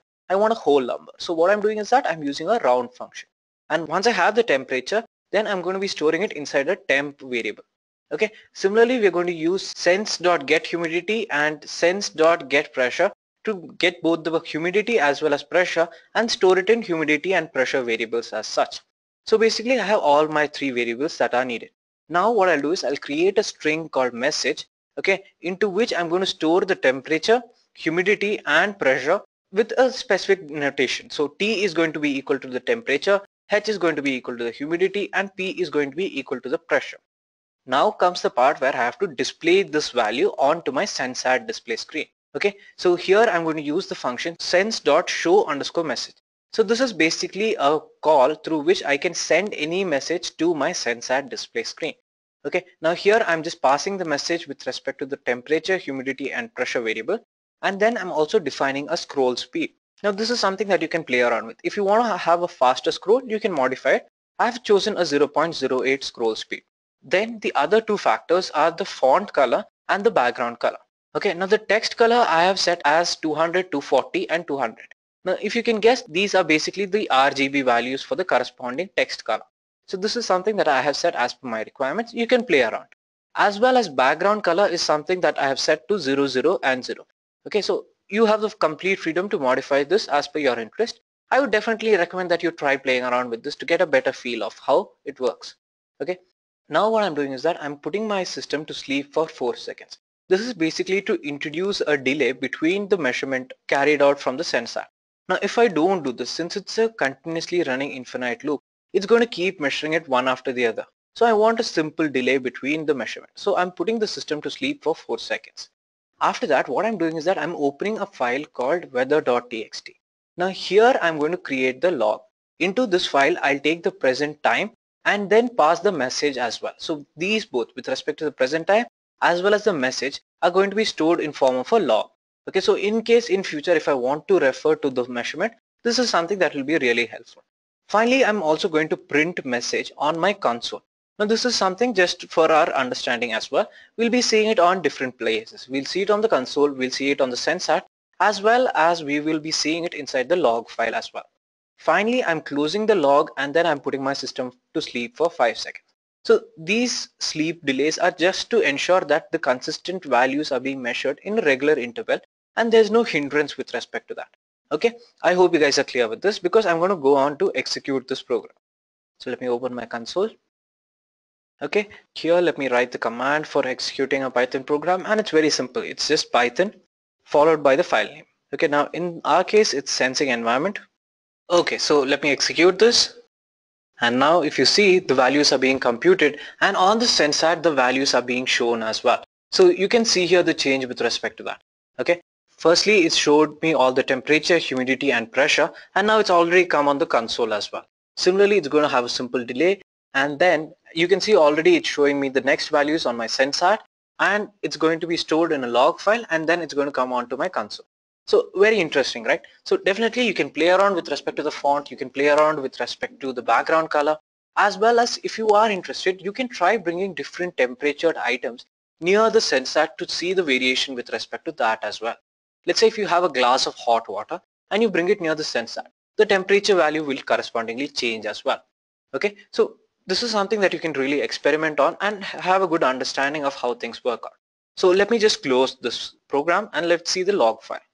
Okay, so this is my weather.txt file. So I've taken different temperature measure variables. It's been logged from a long time that we've been trying this out on. So definitely there are a lot of values here. Okay, so let me just show you the latest value. So this is a range of values that I had just tried out some time back. So all the temperature and pressure log are being stored here continuously. Okay, and if we come down, this is the latest log that we have just created. With respect to the three values, this is the current status as such. Okay. So again, this is something that you can experiment on. I have just stored it because of my future reference as well. Okay, so I hope you guys have got a simple understanding of how you can connect to your SenseHat, measure the temperature, pressure and humidity, and also display it on the console as well as on your SenseHat. Now coming on to the second part. Second part is a slightly advanced version of the same program. Here we're trying to do something a little more apart from just seeing it on the screen. Okay, now I want to send an email with respect to all the logs that I have. Or let us say at a regular interval, I want to have an email which notifies me with respect to the present temperature and the current pressure and humidity. Now this is something that you can definitely use while you're working on a social experiment as such. Usually in laboratories, it's important that you always keep a check on the temperature, pressure and humidity. So this is something that you can try out. So let me show you the code. Alright, so here I'm just including something new as well apart from our previous code. Okay, now if you see our previous code is still present here. I'm taking the temperature, I'm taking the pressure, humidity, storing into a message, and then I'm also printing that message. But apart from that, I'm using a few libraries which are very essential for mailing me this detail. Okay, so for that I'm going to use first SMTP library. Okay, because your mailing protocols are SMTP based protocols. So these are something that I'll be using in case I need to send a mail with respect to all the details as such. So these are standard protocols through which I'll be communicating. Okay, now coming down with respect to what MIME is. MIME basically is an extension, a multi-purpose internet mailing extension, okay, through which I can send emails which support text characters, non-text characters, audio, video, images, and so forth. So sending a mail, this is an essential important library as such. Okay, moving on forward, let me explain you the code. Now, here we're repeating the same thing. We're also importing the time function, and then we are establishing a communication between the SenseHat and the program. Okay, so here first you need to specify the from address, that is from whose mail ID you're sending this. So I have created two test mail IDs. One is edurekatest11@gmail.com. So from this address the mail is going to be sent, and the address which is going to be receiving this is Edureka Raspberry Pi. Okay, so from this email ID I'm going to send a log with respect to the data that is measured from my SenseHat Raspberry Pi. Okay, then I'm going to use my MIME multipart function. From here I'm going to distribute my mail into multiple parts. So this is what your MIME multipart function will help you do that. So in my message part, the from is going to be the from address, that is from whom it is going. The to is going to be the to address, and the subject I'm defining it as temperature Raspberry Pi. So temp rasp. Then I'm measuring all the temperature as well as the pressure and humidity and storing it inside a message variable. So here what I'm doing is that I'm basically going to attach the message in a plain format to my message variable, which is going to be the details of the temperature and pressure. Okay, now let me come down and help you understand this part of the code. Now I'm going to establish a connection to my server. So I'm going to use a server variable wherein I'm establishing an SMTP protocol to Google. Okay, that is your smtp.gmail.com. So this is a standard mail protocol, SMTP. For Gmail it is smtp.gmail. For other mails you can just replace the corresponding mail. And then you have the port number. So again, with respect to SMTP, this is a standard port that you would be using for communication, that is 25. Okay, then I'm going to start my server. So that is server.startTLS. Okay, once I start this, then I'm going to specify the login credentials. This is basically for authentication factor. So server.login, you have to provide the username and password.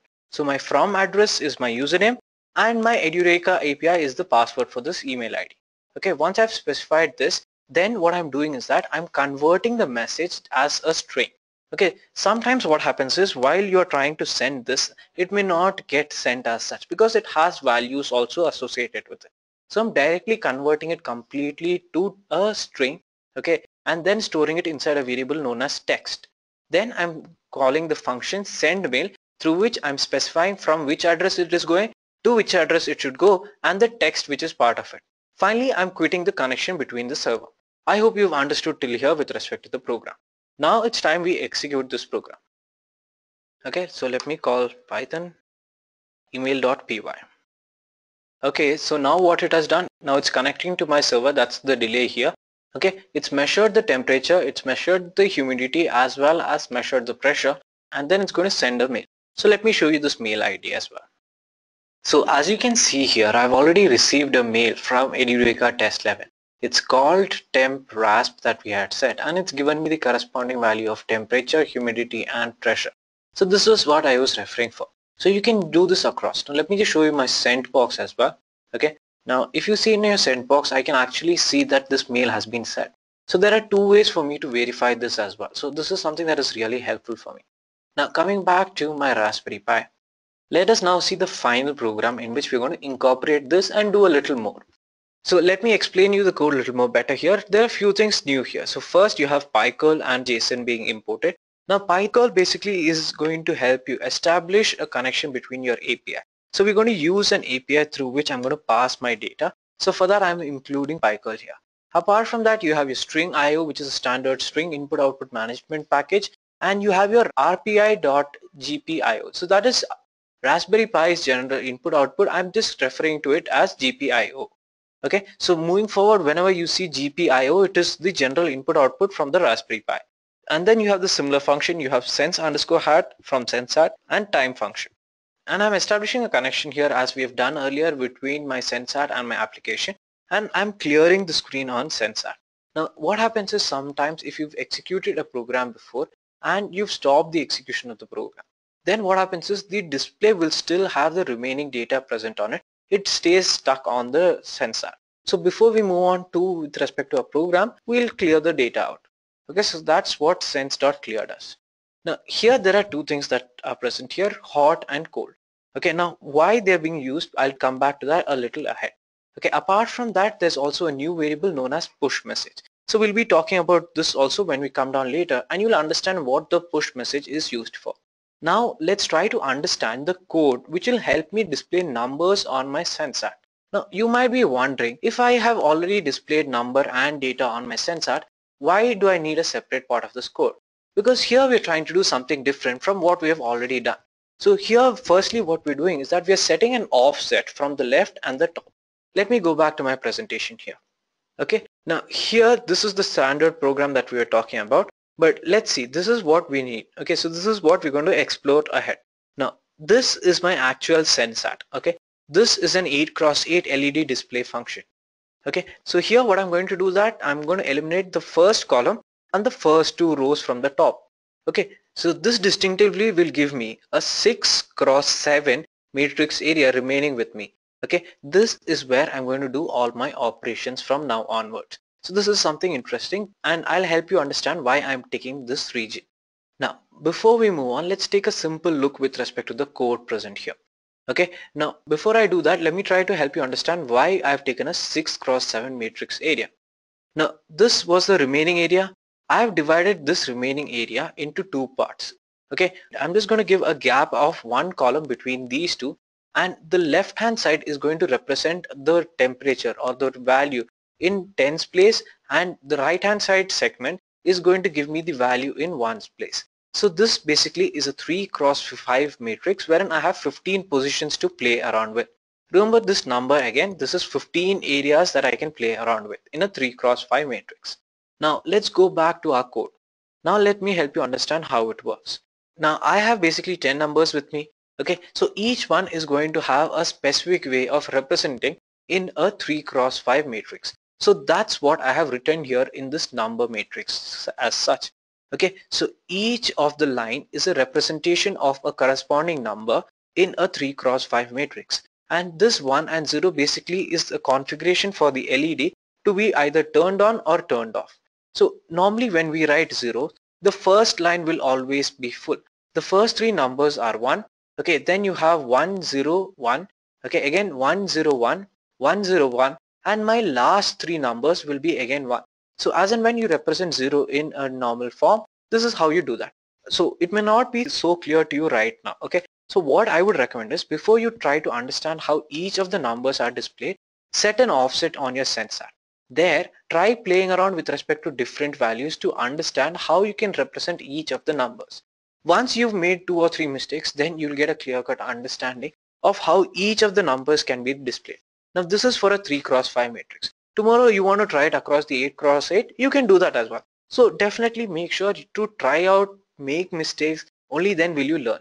Okay, so each of the line is a representation for a digit in a 3x5 matrix. Now let's try to understand how we can display a single digit. For that I'm going to define a function called show digit. Okay, so this is the function. It takes a value as an input. Okay, it takes a value for xd. Okay, xd is the x coordinate for where the digit has to be present. Yd is again the y coordinate as to where the digit has to be represented. and the last is a simple RGB value present here. Now, first thing what I'm going to understand is that I'm going to compute the offset position. Okay, why do I need to compute an offset? Because each of the numbers are present in different rows of the column. So I need to understand which is the present number and which value do I need. So for that, what I'll do is the incoming value into 15 will always put me at the start of that row. Let's say the value is 3. Okay, so 3 into 15 tells me that I need to move 45 positions. So as I said, each row has 15. So 15, okay, then I have 30 in the next row.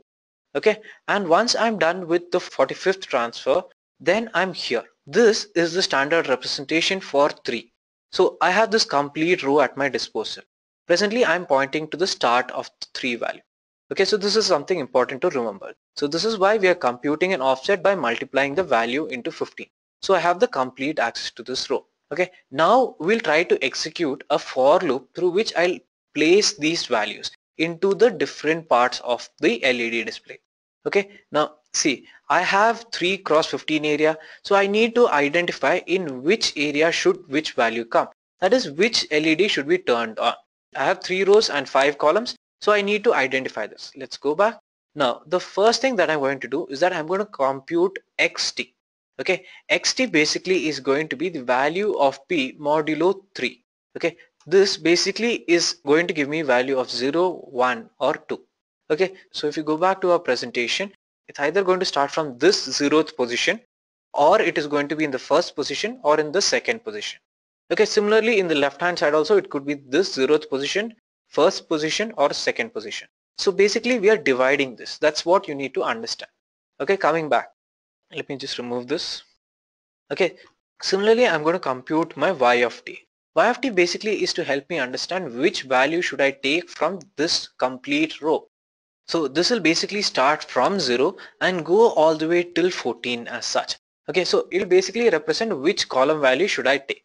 Okay, so I hope you understand. From this, which column value should I keep taking for my next value. Once I have this, then what I'll do is I'm going to call the sense.setPixel. Remember how we had called sense.showMessage? So therein we had sent a complete message. Now what we're doing is that we're just setting each of the pixels individually as such. Okay, so we're going to use the x coordinate, okay, which is going to be my xt plus xd. Okay, remember this. Okay, we'll define xd little ahead, but just keep this in mind. Xt plus xd is going to give me the x coordinate, yt plus yd is going to give me the y coordinate, and then basically my RGB number comes. So here I have just done a multiplication of p into r. So whichever I want, I'll just convert it accordingly. Okay. Now comes the choice of when you have to display 2-digit number. So instead of going back to the same function, I have defined a new function which is called show number. Now show number is actually the original function that will be called because the temperature measured is most often a 2-digit number. So this is where the actual code was going to start from. Okay, show number takes 4 values. It takes a variable called val, which is the present temperature. I have my RGB value, as well as I'm going to begin the function here. Firstly, I'll begin by taking the absolute value of the given input. Okay, when I say absolute value, I am basically trying to identify the number present in the tens place. Okay, so this is what absolute value will be. Whatever the digit is present in the tens place, I'm going to store it in my abs underscore value. So that I'm just providing it here to the tens place. Then let me also identify what is in units place, and this is a simple mathematical operation where I divide the number by 10. I'm going to get a remainder, and that's what I want. So I'm going to use a modular division. So my absolute value divided by 10 is going to give me the units place as well. Now what I'll do is I'll run an if condition. So here what I'm going to do, if the value is greater than 9, then I'm going to call the show digit function which I had defined earlier. And I'm going to pass the tens value, okay, the value present in the tens place. So, and then I'm going to also pass the xd and yd. In this case, xd and yd is going to be the offset left and offset top. Why? Let me help you understand here. My offset top is going to be with respect to this position. It's going to start from here. Okay, so it will point to the third row.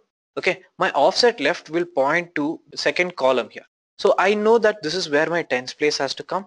So that's why I'm passing it here. Okay. I also am going to pass the standard RGB value that I have got input here. Then for a second time, I'm going to call the show digit function, wherein I'll pass the units place, but with an offset of additional 4 spaces. Okay, so this, coming back to our segmentation, this is going to be 4 positions from our left. So offset left is going to give me the first place, but offset left plus 4 is going to be the start place where I have defined for my units place. When I say from top, it's both going to be the same because I'm not separating with respect to different levels. So I'm just going to change with respect to my offset left. Okay, so that's the only difference present here. Now coming down, we are computing the basic temperature, the humidity and the pressure, and then storing it into a message string. Now comes the place where I need to do my actual implementation. Now if you remember our problem statement, we have to send the pressure, temperature and humidity as a notification on our mobile device. Okay, so for that I'm going to use InstaPush, which is an application through which I can send notifications across my mobile. So my Python application, that is the final application, will communicate to InstaPush, and that will in turn communicate to my mobile application that on which I have configured it. Okay, so the notification will be received on my mobile application. Now coming down, let me remind you again why we are using this. In a real world scenario, this is something that is being used by NASA. Okay, there they're using it to identify if the exterior temperature is falling between a specific range, or even let's say if there's a change in the pressure inside the cabin, or if the humidity is too high. So all this can be measured and you can get notified with respect to any change that you want. Okay, now coming back to our program, this is why I have defined a range of cold and hot. If it falls below 37 degrees, I want a notification. If it goes beyond 40, I want a notification. So this is my range. By value, it should either be only 38 or 39. Okay, so this is why I'm using cold and hot variables. Now let me help you understand how the InstaPush application is working. For that, let me open my browser and show you how you can configure InstaPush for your Raspberry Pi application. Okay, so this is my InstaPush home page. Okay, now first thing what you need to do is that you need to begin by creating a user ID credential here. And it is very important when you logging into your application, you use the same credentials. So make sure you do not lose this because it's very important. Only if you use the same credential will you get this notification. So remember that. So you have an option to sign up for free as well. Okay, all you need to do is provide your username, provide your email address, and then specify a password. Now let me just log in. Okay, so I'm just logged in. Okay, now here you can see there's already a timeline because I've already configured this application. Let me help you understand how you can do this. Now in my application, I already have a temp notify application, okay, which we'll be using as part of our understanding. Okay, firstly, let me click on add application. Now once I do this, I need to specify a name. So let me just call it sample. Once I click on sample, once I press add application, sample gets created. Now it is asking me to add event here. So click on add event. So let me call this temp rasp, okay, and then tracker would be message. Make sure you hit a tab here after you specify whatever it is that you're specifying, and here push message will be message. So make sure it's present inside curly braces whatever you're specifying here. Once this is done, just click on add event and this event is going to get added. Okay, so the event has been added. Now it's time I help you understand why I had specified message there. So remember, let me go back to my code. Remember we had defined something known as push message. So this is why I have defined message here. So this is what is going to be sent between my final program application and my InstaPush application. So this is why we had defined this variable earlier as well. Okay, now coming down with respect to this. Let me go back to my InstaPush and let me help you understand what all do you need before you move ahead.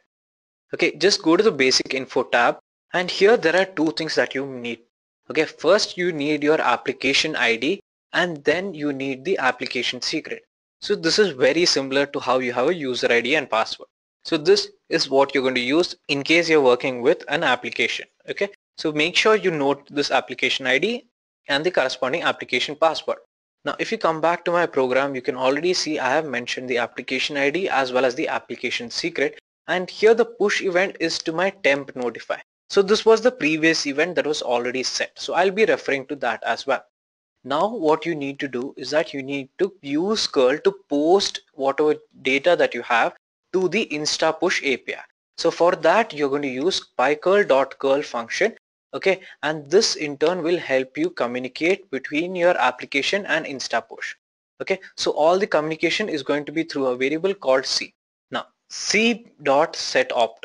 Okay, here what I'm going to specify is that I'm going to specify the URL first.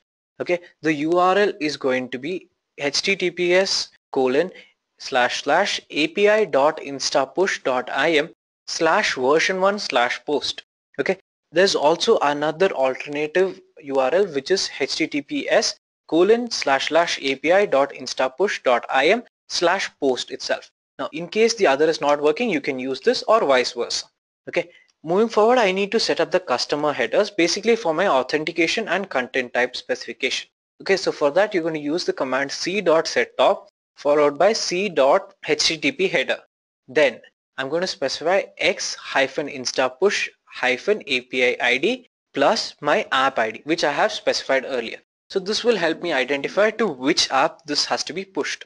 Okay, the next is going to be x-instapush-app secret. So basically the app secret, your password in this case.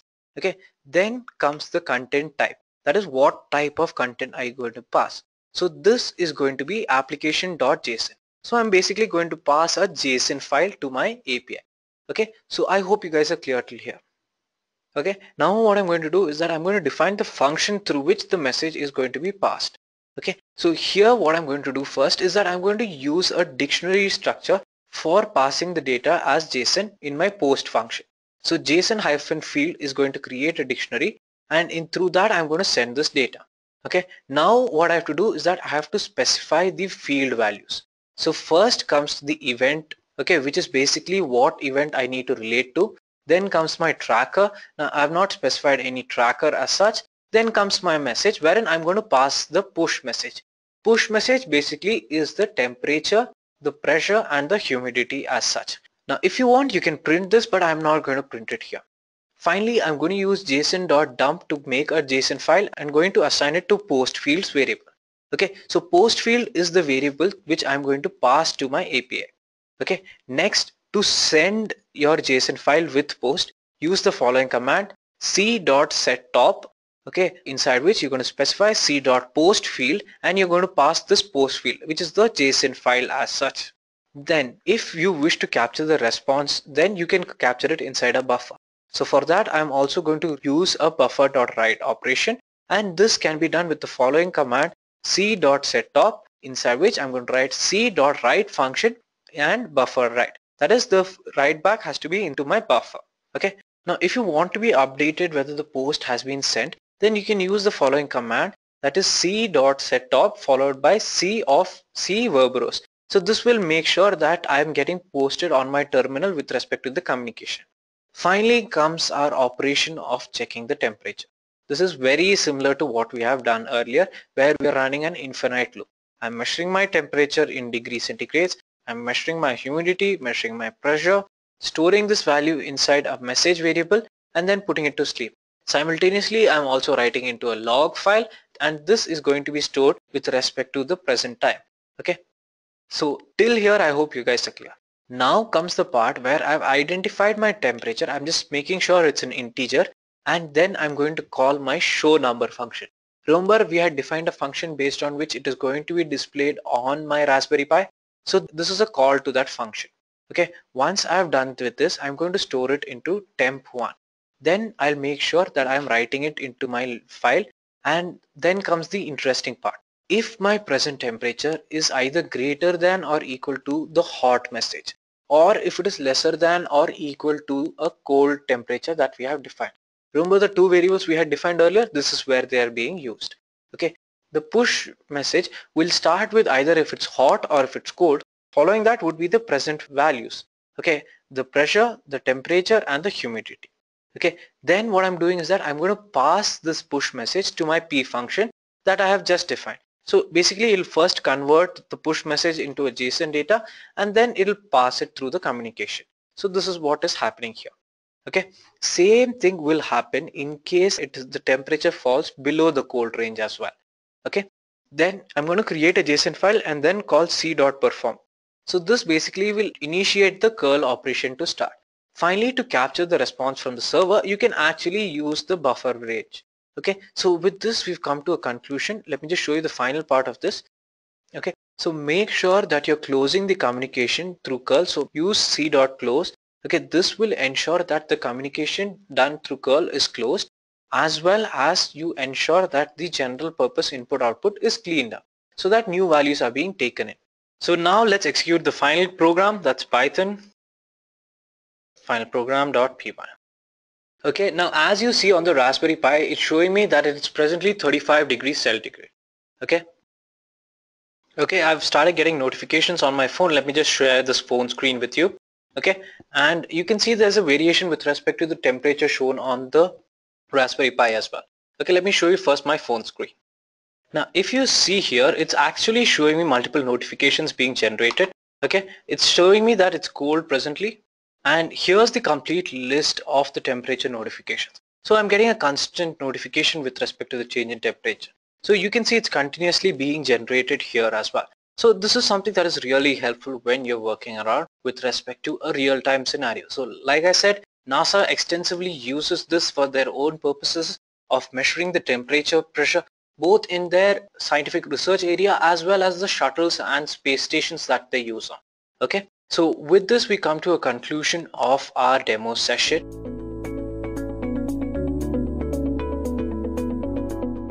Raspberry Pi has become the heart of the Internet of Things domain, and camera is one of the most interesting modules that you can add on to this interesting hardware as well. Now let's begin by exploring the Pi camera for that matter. Now the Pi camera was one of the best additions to the Raspberry Pi component because this module has helped the users to use the perspective of camera into one of the smallest and the most effective component of the Internet of Things. Now, the main objective of the Pi camera module is to help you capture images, capture videos, time lapses, even slow motions as well. Now, apart from this, the Pi camera also helps you capture videos in full HD at 30 frames, HD at 60 frames, and even VGA videos at 90 frames as well. Now, there are two versions of Pi camera that are out there. Now, the latest version being the camera module version 2, which was introduced in 2016. Now, although there's not much of a difference between both these cameras, there has been a slight increase in the resolution, wherein you had 5 megapixels for the first module, you have 8 right now. And even the sensor on board has been swapped out, wherein there was OmniVision for the first version. Now it has been replaced by a Sony sensor as well.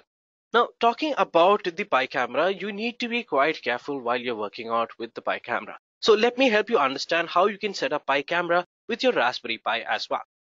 Now there are 5 different stages on setting up Pi camera. We'll be looking at each one of them one by one. First, let me help you understand how to connect your Pi camera to the Raspberry Pi. Now this is very important because we've used 3 camera modules and we've managed to burn out 2 of them. So please be careful because this is a very delicate ribbon and this is also a very delicate module as such. So let me help you understand how you can attach the CSI cable to the Raspberry Pi, and then I'll also help you understand once you've done this how to enable the camera as part of your Raspberry Pi as well. So this is my Raspberry Pi camera and this is the version 2 of the camera. Now if you notice, this is the camera that you can see and this is something that's really delicate, so please be careful. Now one thing that I really want you to notice here is the connector here. So this is called the sunny side up and this is called the silver end. Now you need to be really careful when you're plugging this in. So let me just bring in my Raspberry Pi here as well. So here we have our Raspberry Pi 3 and I'll just show you how to connect this. There are mainly 2 precautions that you really need to consider while you're working with the Raspberry Pi camera. One thing is just please ensure that the Raspberry Pi is switched off or disconnected before you connect the Raspberry Pi camera as well. Now this actually leads to a high chance of blowing up your camera. We've already successfully managed to do that once. So please ensure firstly that the Raspberry Pi is switched off and also that the connection is correct. Now if you notice the silver side present here, this should be facing the HDMI port that is present here. Now in order to connect this, let me just slightly push it off and this slot needs to be slightly raised up. You insert it like this. Okay, please be very careful. Once you've successfully inserted it, then just push down the hinge as well. This will lock it in. So make sure the silver side is towards the HDMI and the sunny side is to your 3.5mm jack side as well. Now it's recommended that you get a case wherein you can also support the camera because it's slightly challenging because the ribbon in itself is delicate So when you get a case which has the camera support, it will be really useful to you as well. So it is a very delicate item, so please be careful while you're working with the Raspberry Pi camera module. Moving on, let's look at how to go into the interface and enable the Raspberry Pi camera module for your Raspberry Pi as well. So now that we've successfully connected to our Raspberry Pi, let me show you how to connect or enable the Raspberry Pi camera on your Raspberry Pi as well. Now what I have done is that I have established a remote connection between my Raspberry Pi and my system using VNC Viewer as well. So this makes it quite easy for me to show you what I'm doing on my Raspberry Pi. So once you have successfully connected and turned on your Raspberry Pi, you can go into the menu and then go to the preference section. Here, go into the Raspberry Pi configuration, and what you need to do is go into the interface section here. Once you're here, make sure that you have enabled the camera option as well. By default, this would be disabled. Now I have enabled most of these for different purposes, so you can just enable the camera option as well. Once you're done with this, then we'll go on to the next stage, which is understanding how you can capture images from the Raspberry Pi camera and how to capture video from Raspberry Pi camera as well. Now Raspberry still is actually a shell command which lets you access the camera module and capture an image. Now the command for capturing an image is Raspberry still -o and name of the image that you want to store it as. Now -o is basically to open the camera and capture the image, and at the same time if you want to rotate the image vertically or horizontally, you just need to pass the parameter -vf or -hf. Now both of this will either flip it vertically or flip it horizontally, and when you pass both of them, it'll completely flip it around as well. Now apart from this, if you wish to capture a video from the Raspberry Pi, you can use the command raspi-vid. Doing this will help you again capture the video from the camera module. Now this is something that gets stored by default as a H264 video as well. Now if you wish to convert this, you can use the following command, which is sudo apt get install -y gpack. Now this video will actually help you install MP4 box onto your machine and help you convert your H264 videos into MP4 format as well. Now once you have it in MP4 format, then it's quite easy to play this video and check it out as well. Now again, if you want to run it for a fixed duration, then what you can do is that you can also pass the duration as part of the parameters while you're specifying raspi-vid as well. Now one thing that you need to keep in mind while you're doing this is that the time frame that you're passing here is in milliseconds. So please be careful while you're doing this. Now although I'm specifying 10,000, it's only for 10 seconds that the video is going to be captured as well. Now let me help you understand how you can do all this by using a Python function rather than a shell command as well. For that, what you need to do is that you need to install a package called PyCamera. Once you've done this, then you can easily access or you can easily perform all the operations as part of your Python program using the PyCam module as well. Now what you need to do is that first you need to update all the packages that you want. Then you need to install the Python PyCamera package that's present. Now if you have two versions of Python on your machine, then I would recommend that you run both these commands, that is python-pycamera and python3-pycamera. This in turn will ensure that you have the 2.7 version as well as the 3.x version of PyCamera present on your machine as well. You can also install PyCamera using pip install as well. So the command is sudo pip install PyCamera as such. Moving on, let's talk about how you can actually create a program or how you can use a Python program to record the videos for the same 10 seconds. Now earlier what I had done is that I had just mentioned that run for 10 seconds using the shell command raspi-vid. But technically speaking, this does not really account for all the challenges that may come across while you're actually capturing a camera. Now that is where you use a Python program to help you ensure that even if an exception is come across, then you can handle it. And to do that, we'll be actually using the with statement here. Firstly, what I would like to do, I would like to import the time package here. Now importing the time package also helps me access to the PyCamera module, and the PyCamera function will in itself connect to the PyCamera module and the data that comes with it. Now when I'm using with function here, this in turn will actually help me in handling all the exceptions and encapsulating the proper task and cleaning up the tasks as well. So it basically becomes a best practice while you're using the PyCamera or while writing any codes for that matter. So most of us programmers would like to consider all the scenarios and take care of it. And in this case, Python has given us the with statement to take care of it as well. Now, if I use the command camera.startPreview, what is going to happen is that it's going to give me a preview of what my camera is seeing. And I call a sleep for 10 seconds. This in turn will ensure that for the next 10 seconds, the camera preview is on. Once that's done, I'm going to stop the preview. So what I have here is a preview of what my camera is seeing for 10 seconds as well. But this is not where it restricts. There are various other commands that my Pi camera brings in as well. Talking about these commands, when I use the command camera.capture, it captures an image, and camera.start recording and stop recording will in turn help me capture a video as well. Now if I go back to my previous program here I can also write camera.capture in order to capture the image between the 10 seconds, or what I can also do is that I can also start recording at the same time as well. So I start a recording, let it wait for 10 seconds, and then I stop the recording as well. So these are different commands that you usually use together. Apart from this, if you want to capture a stream, then you can use camera.capture my streams followed by what type of stream that you want to store it as well. Now, if you wish to stream the video that is coming from your Raspberry Pi, then you can use the command camera.capture followed by my stream and the type of stream that you wish to store. Now again, this also can be recorded wherein you use camera.start record, it captures the stream, and you specify the quantization that is needed to this as well.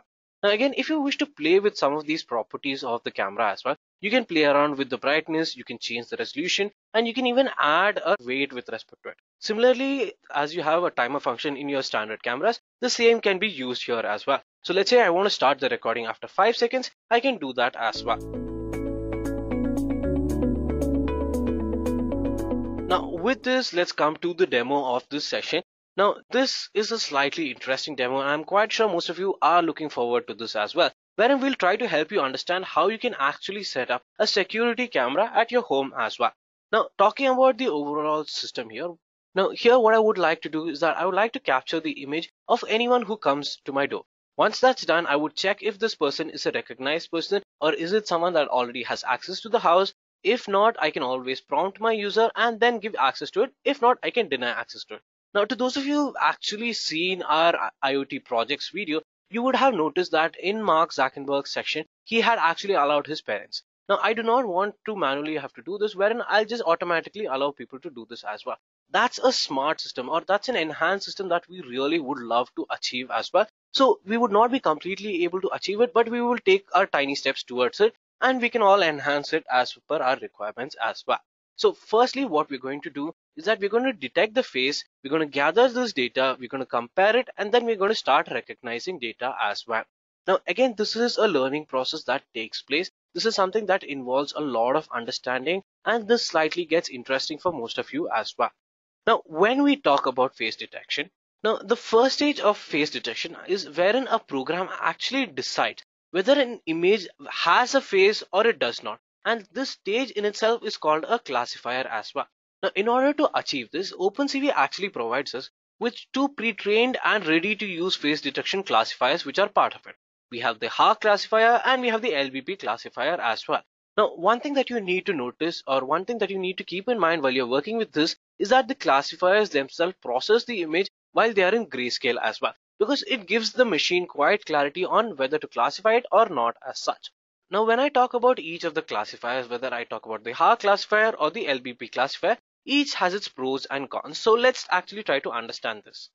Now the concept of face detection is not something that's quite alien to most of you, and I'm quite sure you've all seen it, be it in our Facebook application, Snapchat. Some of us have also seen it on the ATM machines as well, wherein face detection is incorporated. And if you wish the most simplest methodology, or if you want to see the most common example that's out there for face detection or face recognition, you can see it in most of the phones today as well. Now again, here what happens is that the two algorithms that are most widely used are the HAR classifier and the LBP classifier as well. Now again, both of these classifiers are mostly processing the images in grayscale, because we don't actually need the color related information to decide if there is a face or not. Now again, there are going to be two classifications present here. The computer program which actually decides whether there is a positive aspect wherein the face is present, or the negative aspect where the face is not present also. So this is how you decide, or this is what you call a classifier for that matter. Now in OpenCV, as we have seen, there are two different classifiers, which is the HAR classifier and the LBP classifier as well. Now again, when you talk about the HAR classifier, it is actually a machine learning approach that we take. Again, this was created by Paul Weiler and Michael Jones, wherein they had trained many positive images and negative images without faces as well. Now this in turn actually started helping them understand that extracting feature takes quite some time, And if you consider both segments, when you consider HAR and LBP, HAR actually takes up a slightly more time, but at the same time it gives you a slightly more precise solution as well.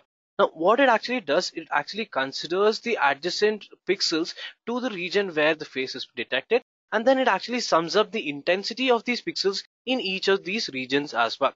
Once it's done, it actually calculates the difference between these sums, and then it uses them to differentiate between the section and the subsection of the images as well. Now when it comes to the LBP section of this, here it creates a 3x3 window at the time of image as well. Then what happens is that it starts comparing from the center pixel with all the other pixels which are greater or equal to the value which you set as 1 or 0 as well. Then again it goes on to read the binary value in a counterclockwise order and converts it to decimal, which are center values of the pixel as well. Now what happens is that this process is completely repeated one after the other, and you have an easier or a smarter solution to this as well. Now again, as we have discussed, both of them have an advantage and a disadvantage as well. Talking about the HAR classifier, it has a very high accuracy when it comes to detection of face, and there's quite minimalistic false positive. But the challenge is that the computational time that it takes is quite slow, and again the training time that it takes is quite long as well. And even in dark segments, it's not quite accurate as well, because it requires high clarity with respect to the images or the scanning area that it takes into picture. But at the same time, when you look at LBP classifier, its computation and training time is actually quite fast and shorter when you compare to the HAR classifier as well. Now it is quite robust when to any illumination changes, that is when there's a change in lighting, it's still comfortable and capable of handling this. But at the same time, it's not quite accurate, or it's not on the same level, at the same time has a high chance of false positivity as well. Now, before we move on ahead, let me just show you about these packages slightly better. Now, if you come into your OpenCV package, now I would recommend that you download the OpenCV library from GitHub itself. And if you come inside the segment and you go inside data, what you can see here are the different HAR classifiers and LBP classifiers. Now, if you go inside the HAR cascade section, here you can find different XML files present here, which will help you understand or help you recognize different aspects of a body. It can start from eye, it can go to eyeglasses, and then so forward as well. Now what we'll mainly be using is that we'll be using the frontal face segment here. Okay, and again, these are XML files, so even if you open them and if you see them, you would not perfectly get a clear-cut idea, but this is something that we have to use as part of our program as well. Meanwhile, while this is opening, let me go back, let me show you the LBP segment as well. Okay, now what you see here are different values that are associated. Again, these are different values to help you identify or help you understand how the face recognition should take place as such. Okay, now again, it's a very huge document. So what they're trying to do is that they're again going to try to restructure it again. I think you've got a simple idea at this point. So let me just close this and let me go back. Now, if you check the LBP cascade segment as well, here you have different segments. So again, what we'll be using is that we'll be using the frontal face segment as such. So what I've done is that I've just created a separate folder where I've kept my program and these two OpenCV files for different algorithms as well. Now coming back, we've done with our detecting the face. Let's talk about recognizing our faces as well. Now till here, what I've done is that I have detected my face, but I need to start recognizing this face as well. So face recognition mainly can be classified into 3 different steps. First step actually dealing with the data gathering stage. Now in this stage, what you're mostly going to do is that you're going to gather any relevant information with respect to that face. So usually this is done when you have multiple photos of a person, and then you start identifying or you start training your machine on this face, and then it starts recognizing this face every time that it comes up with an image of the same as well. Now there are 3 different functions that OpenCV provides us to do this, and let me give you a brief idea on each of them so that you know which to use where. Now first comes the Eugene faces. Now Eugene faces actually takes all the images at once, looks for all the important and useful components in these faces which are known as principal features, and then passes it on. Now one key factor that makes, or one key challenge with respect to the Eugene face function, is that it requires a good amount of illumination. But at the same time, when you have your Fisher face, here individually images or individually features are extracted rather than extracting one by one, and this in turn actually does not have a challenge with the illumination segment as such. Third is your LBPH, which is your low binary pattern histogram, and this is very similar to your LBP as well. But what happens here is that you create a binary matrix and convert into decimal factor, and then you actually plot a histogram with respect to it. So what happens here is actually a comparison with respect to the histograms that are present. So each face will have a correspondingly different histogram, and I just compare these histograms in order to identify which face it is belonging to. Now let me come back to my Raspberry Pi, and before I go forward, as we said, this segment actually deals with two parts. First is actually capturing the detection, and the second is with the recognition part. So let me first show you how you can detect it. Now we've already discussed about detection or how to capture any intrusion detection in our Raspberry Pi 3 tutorial, where we actually captured someone opening the door and coming in as well. Once I've captured this image, then I need to start recognizing. Now firstly, let me show you this program here. If you want more details on how it works out, then you can definitely check out our Raspberry Pi 3 tutorial as well. Now if I use the following code, let me just expand this a bit so that I think you may not be visible to you. Let me just increase the font size. Yeah, now I think you can all see my code as well. Now again, we're using different packages here. You're using user libraries, CV2, the time, and NumPy as well. Now I'm first going to set the first frame, then I'm going to decide whether there's any detection as well.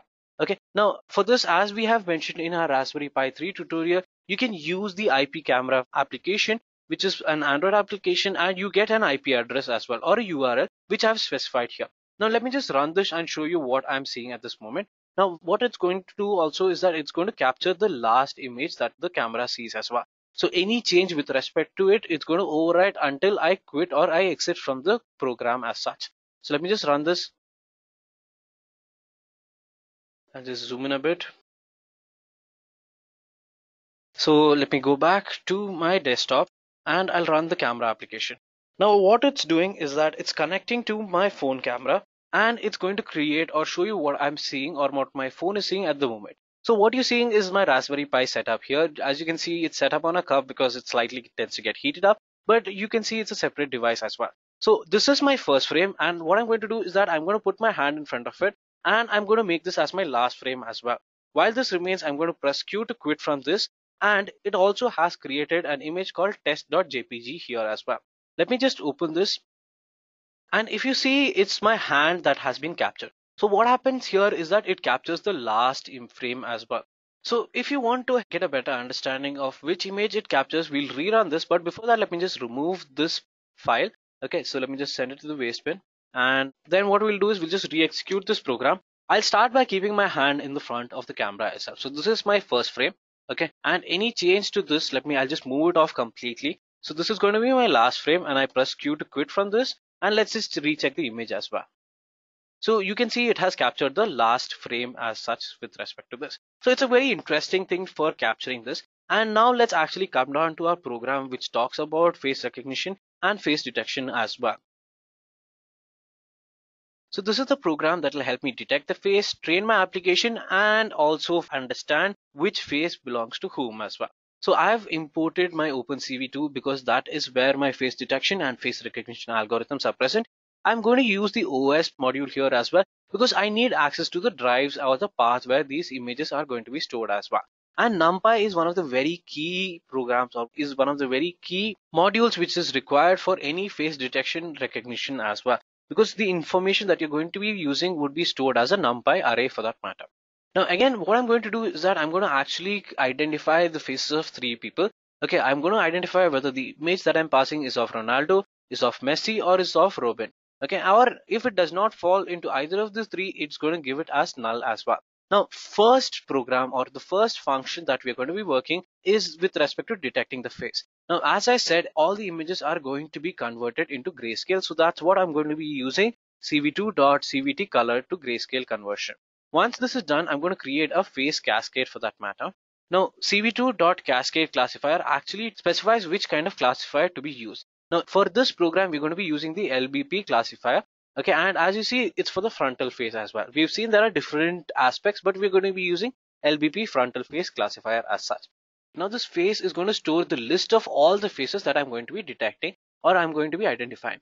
Okay, so for this, what I'm going to do is that I'm going to specify face underscore cascade, and then I'm going to ask it to detect in multi-scale parameter. So I'm going to say it has to identify in grayscale. The scaling factor of the image is set as 1.2, and the minimum number of pixels that it should consider is 5. Okay, now if no faces are detected from the images that I pass, then it has to pass the parameter as none. But if it is detected, then I want all the 4 coordinates with respect to the x and y axis, which I'm going to be storing in x, y, w, and h. Okay, x, y, width and height with respect to this matter, or I'm going to specify which part of the image does the face actually contain. So I'm going to specify with respect to the 4 coordinates that I'm going to be passing. Once this is done, then I'm going to define the next function, which is to prepare my data. Now, as we've seen, first comes detection, then comes preparing. When it comes to it, I need to specify the path from where it has to pick up the images for that matter.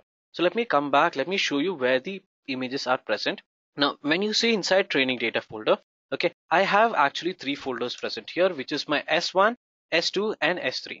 Now, if I go inside S1, you can see there's Ronaldo's photos. If I go back into S2, you can see there is Messi's photos. And if you see inside S3, there's Robin's photos present here. Now, let me come back to the code.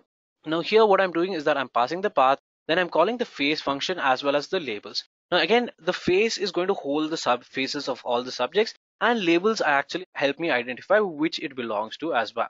Now what it's going to do is that it's going to run a for loop wherein it goes through each of the images present in the path. Now again, what we have decided or what we have started with the naming convention is with S123. So what it's going to do is that it's going to check if the folder name starts with S, because usually there are system folders separately. So it is going to check if the folder name starts with S. If it does not, then it's going to go into the next loop. But if it does, it'll check that folder as well. Then what it's going to do is that it's going to create the label for it, or it's going to identify which folder I'm present in. Now, if you actually go back to my training data, you can see I have specified 1, 2, 3 after this. So it's just to help me identify which label it belongs to as well. You can use any different naming conventions that you want as such.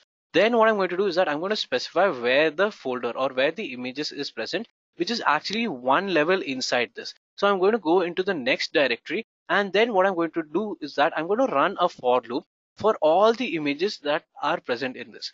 If an image or a file for that matter starts with dot, because system files usually start with dot, so those are going to be ignored, but others are going to be recognized using my OpenCV, wherein I'm going to read the image first. I'm going to show you a message that says training on the data. I'm going to resize the image to a size that is comfortable for me, which is 400 pixel to 500 pixel. Okay, and then I'm going to wait for 100 milliseconds for that matter.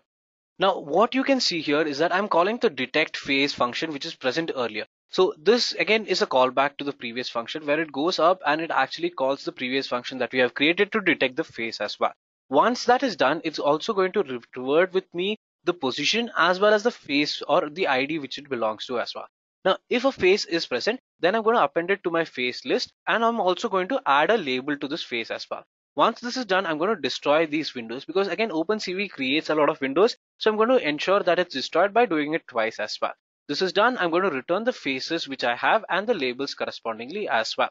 Now what you need to understand is that here the faces here are of different players as well. So each of the faces present in each of these images is going to be segregated. It's going to store this into a location and it's going to start training on them as well.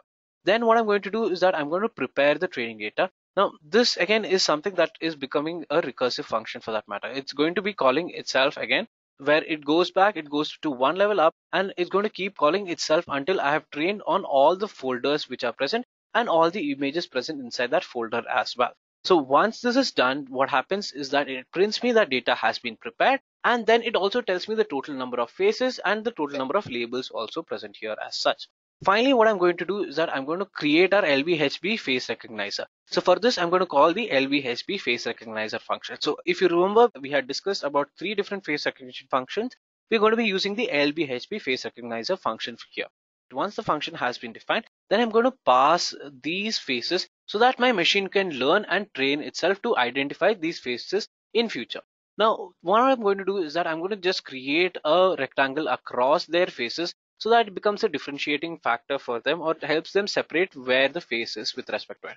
And once this is defined, or once I've created a rectangle across their face, again, these X, Y, H, Z are the different coordinates of the face, and I'm just going to draw a rectangle across them. Again, I'm going to specify which color. So this is your RGB value. So it's going to be a green color box that's going to be defined. And I'm also going to print the name of the person present here. So what it's going to do is that it's going to identify which person it belongs to, and it's going to print it in Hensi plain.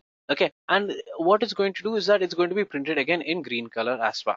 Now now the most important function comes, which is prediction. Now in prediction, what I'm going to do is that I'm going to pass an image. The image copy is going to be created because we do not want to manipulate or work on a single copy of an image, because in case of any challenge or any issues, we do not want to overwrite or lose the image for that matter. Once this is done, then what I'm going to do is that I'm going to call the detect face function, which in turn will help me identify who the person is. Then what it's going to do is that it's going to predict the image using our face recognizer, and then it's also going to print the confidence or how sure it is that this face matches. Now what I want you to understand here is that if my confidence is below 30, that is, if I'm not sure that this person's image is correct or the face is detected, then what happens is, if it is greater than 30, it's going to draw a rectangle and then it's going to write who the person belongs to, and it's going to return this image for me on the screen as well. Now I have two images that I'm going to be passing here. If I just go onto my desktop, let me just show you. First is abc.jpg and the second is ron.1.jpg as well. So let me just show you the images. So you can see here I have ron.1.jpg, which is an image of Ronaldo, and I'm also going to pass abc.jpg, which is an image of Messi. Okay, so these are the two images I want to identify, and I'll be passing this to my program. Let me just run this program so that you get a full-fledged understanding of what we have written here and you understand how this works out as well. Okay, so once I've passed this image, then I'm going to call the predict function so that it predicts whose face that this belongs to or whose this face is as well. Once that's done, I'm going to destroy this. Now, I hope you've got a simple understanding of this. If you are interested in the code, please give us your mail ID. We will be happy to share the code with you as well. Now, let me just execute this so that you get a clear-cut understanding of this.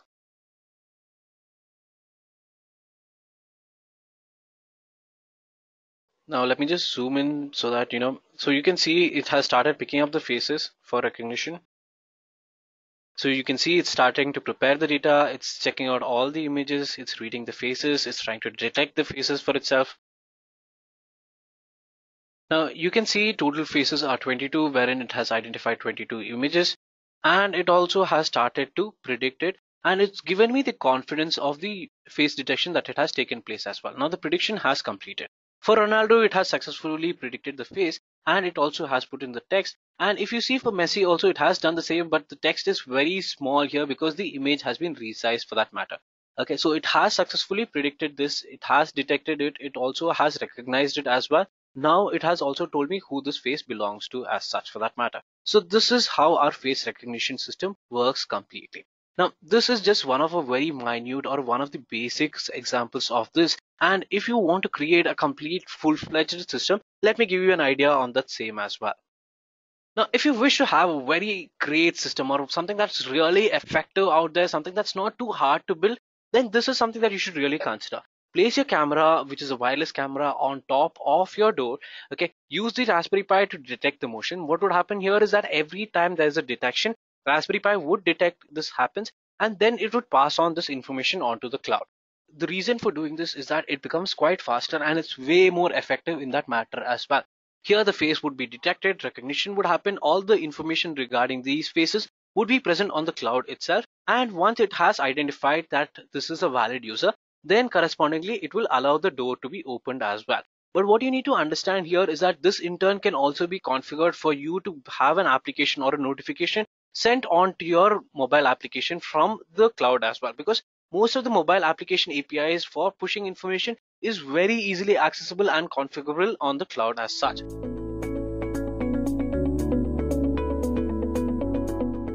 The Raspberry Pi has become the most popular platform for exploring the know-hows of Internet of Things. It is redefining the nuances for a new era of minimal operating software. And if it's about operating systems, you can be sure to find Microsoft Windows just around the corner. So we'll be talking about the Windows 10 today, but not the one on your desktops or laptops. In fact, not even the one on your smartphones. This Windows operating software runs devices even smaller than any of those. Now, if you've been tinkering with the Raspberry Pi, you must try installing the Windows 10 IoT core on it and know the operating systems that come as a part of the Windows 10 IoT. So Windows, that is fairly popular amongst operating systems, is now available for the Internet of Things. It is actually a revamp of the old operating system, Windows Embedded. But with IoT taking the world by a storm, the Windows 10 IoT is now its official operating software for all embedded things and systems. Now the Windows for Internet of Things comes in 3 packages. The Windows 10 IoT Enterprise comes for the embedded systems that draw more power and require more resources, like the bulkier systems in high-grade or industrial-grade machinery. The Windows IoT Mobile Enterprise comes for more minimal systems like the ones in our televisions or handheld devices.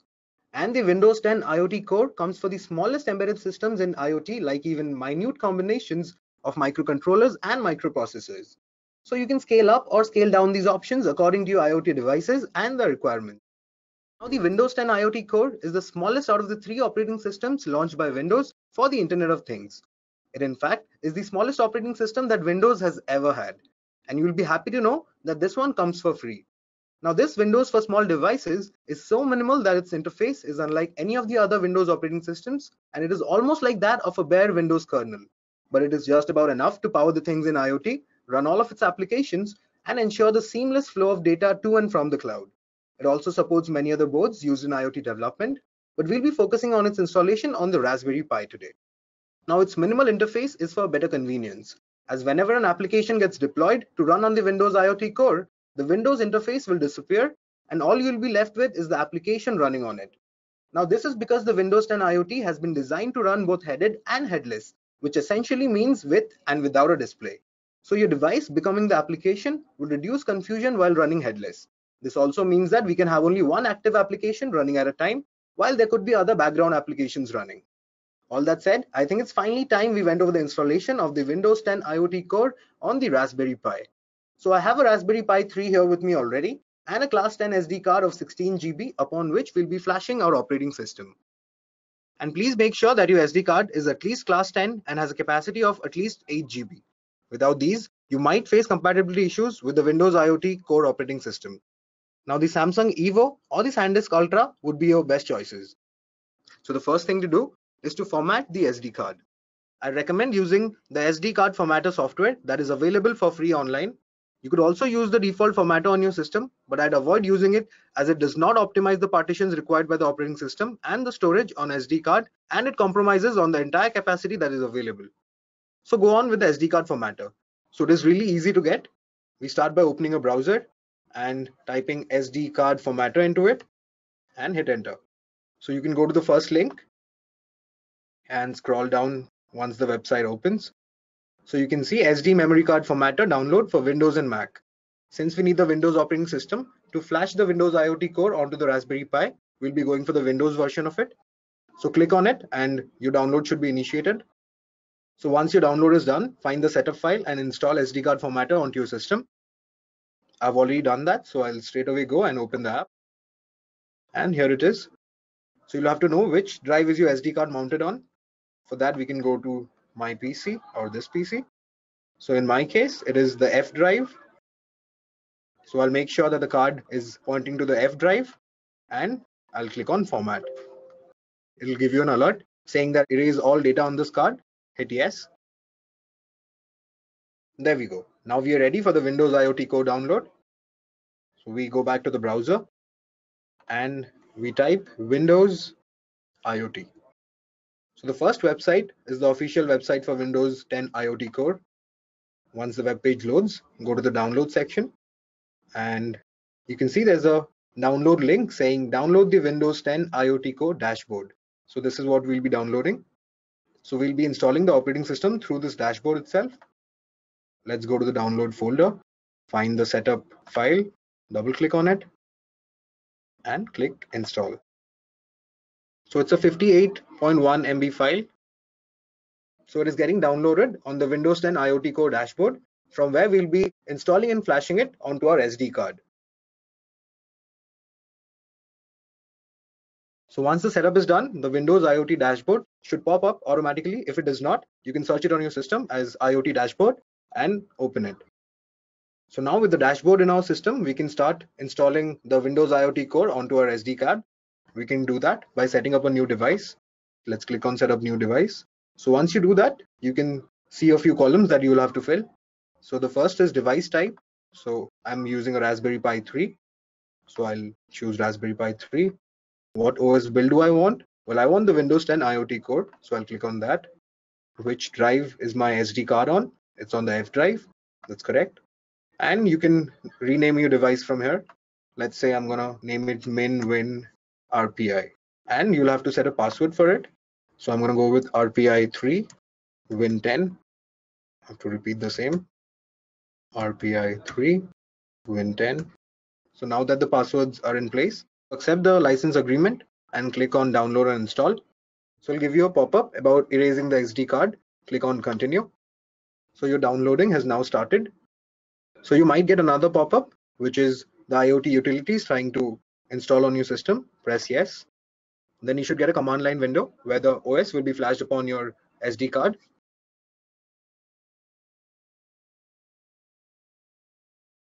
So with that done, we finally have the operating system on our SD card. There will be another prompt asking you to format disk. Please hit cancel. This is very important. Do not hit format disk. Hit on cancel. That's it. It says your SD card is ready. So go back to your My PC. Make sure you eject your SD card. Once it is safe to remove, take it out and put it back in your Raspberry Pi. So the next thing to do is to connect all your peripherals to your Raspberry Pi and power it on. Now most operating systems will require you to configure some basic settings when you boot them up for the first time. But since the Windows 10 IoT Core is the smallest version of Windows, it almost has negligible settings to be configured. It will only ask you to set up your default language and if you want to connect to any Wi-Fi network. And that is it. So now upon starting the Pi, you should see the Windows logo. You can see the welcome screen for the Windows IoT 10 Core. Now since it has been designed for minimal and low cost devices, the configuration upon the first boot has also been kept minimal. So that does it. We have finally booted into the settings of the Windows IoT Core. So let us set the default language as English and hit next, after which it will ask you to connect to a Wi-Fi network. Let us say we'll skip this step and we can also do it later from the home screen or the desktop. So that's it. You've finally successfully booted the Windows IoT Core and it is ready for use. So here we have Cortana. You can record your voice for better speech recognition. I'll skip this for now and let's say got it. So this is your desktop for the Windows 10 IoT Core. You can see there's device info, which is mainly your home screen. It tells you the IP address and everything. There's a command line window. There's also a browser and there are tutorials for you to make the most of the Windows IoT Core. There's a settings button. There's a power button as well. Now the reason behind your desktop being so minimal is that the Windows IoT has been designed to run both headed and headless applications. So to develop applications, you can do it on your laptop and then push it remotely onto your Pi, upon which the Pi will become that application. You can use the Visual Studio for it. So now you can go back to your IoT dashboard. Now the IoT dashboard also offers some functionalities for you to remotely control your Pi or your Windows IoT Core. So you can go to the My Devices on your dashboard and you can see there's a Raspberry Pi 3 with the name min-win RPI, the name that we gave it in the start. Now from here you can open it in Device Portal to add extended features. You can launch a command line window. You can launch IoT Remote Client. You can shut it down. You can restart it. Plus you can add another Pi to it. You can also connect it to the Azure cloud for intelligent analysis and advanced cloud computing. And also there are pre-packages which can directly be deployed to your Raspberry Pi. So you basically won't need Visual Studio. You will not need much of coding. You can directly download these pre-packages and run them to test the power of Windows IoT Core. So that's it. You can see the settings offers some basic preferences. There's network and Wi-Fi, there's Bluetooth, there's Cortana, there's a command line window, there's an internet browser, and there are other tutorials to make the most of Windows 10 IoT Core. So that will be all. I hope you followed how to install the Windows 10 IoT Core.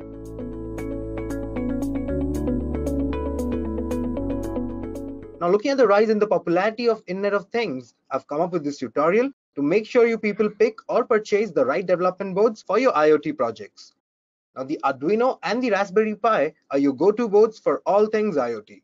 But how are they any different and which one should you be using? Well, don't worry. By the end of this session, you could be educating your friends on the same. But before we begin though, let me quickly tell you what exactly I'll be covering in today's session. So for those of you that are still confused on what these devices are, I'll briefly talk about these integrated circuit boards. Then we compare their hardware and software specifications, understand their modes of operation, check out their available boards, and finally conclude with the purpose that each of these boards have been designed for. So without putting it off any further, let's get started.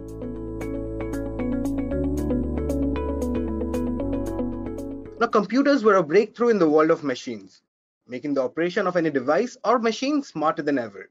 And the motherboard in a computer is what drove these operations, either performing logical instructions that have been fed to them or calculating outcomes based on the information they receive. These motherboards let all parts of the computer communicate and act by utilizing the CPU and the memory. In fact, any peripheral connecting to the computer also needs to connect through the motherboard's programmable input-output connectors for their operation. Now, these motherboards are integrated circuits.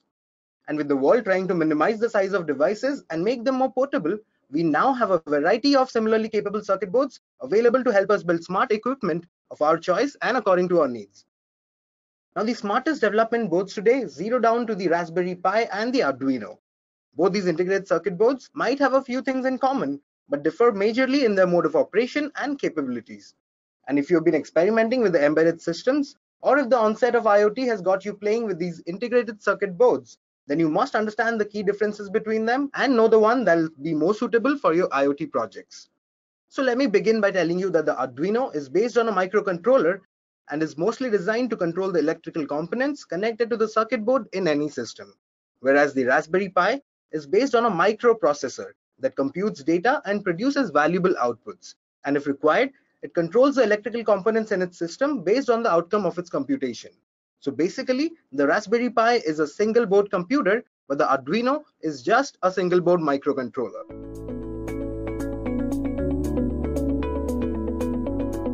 So let us start with the comparison by learning more about the hardware and software specifications of the latest models of both these devices. Now, the Arduino boards have a very simple hardware and software structure. The Arduino Uno runs on an 8-bit AVR 80MEGA328 microcontroller on a chip, which has a RAM of 2 kilobytes upon an EEPROM flash memory of 32 kilobytes and clocks a processing speed of 16 megahertz.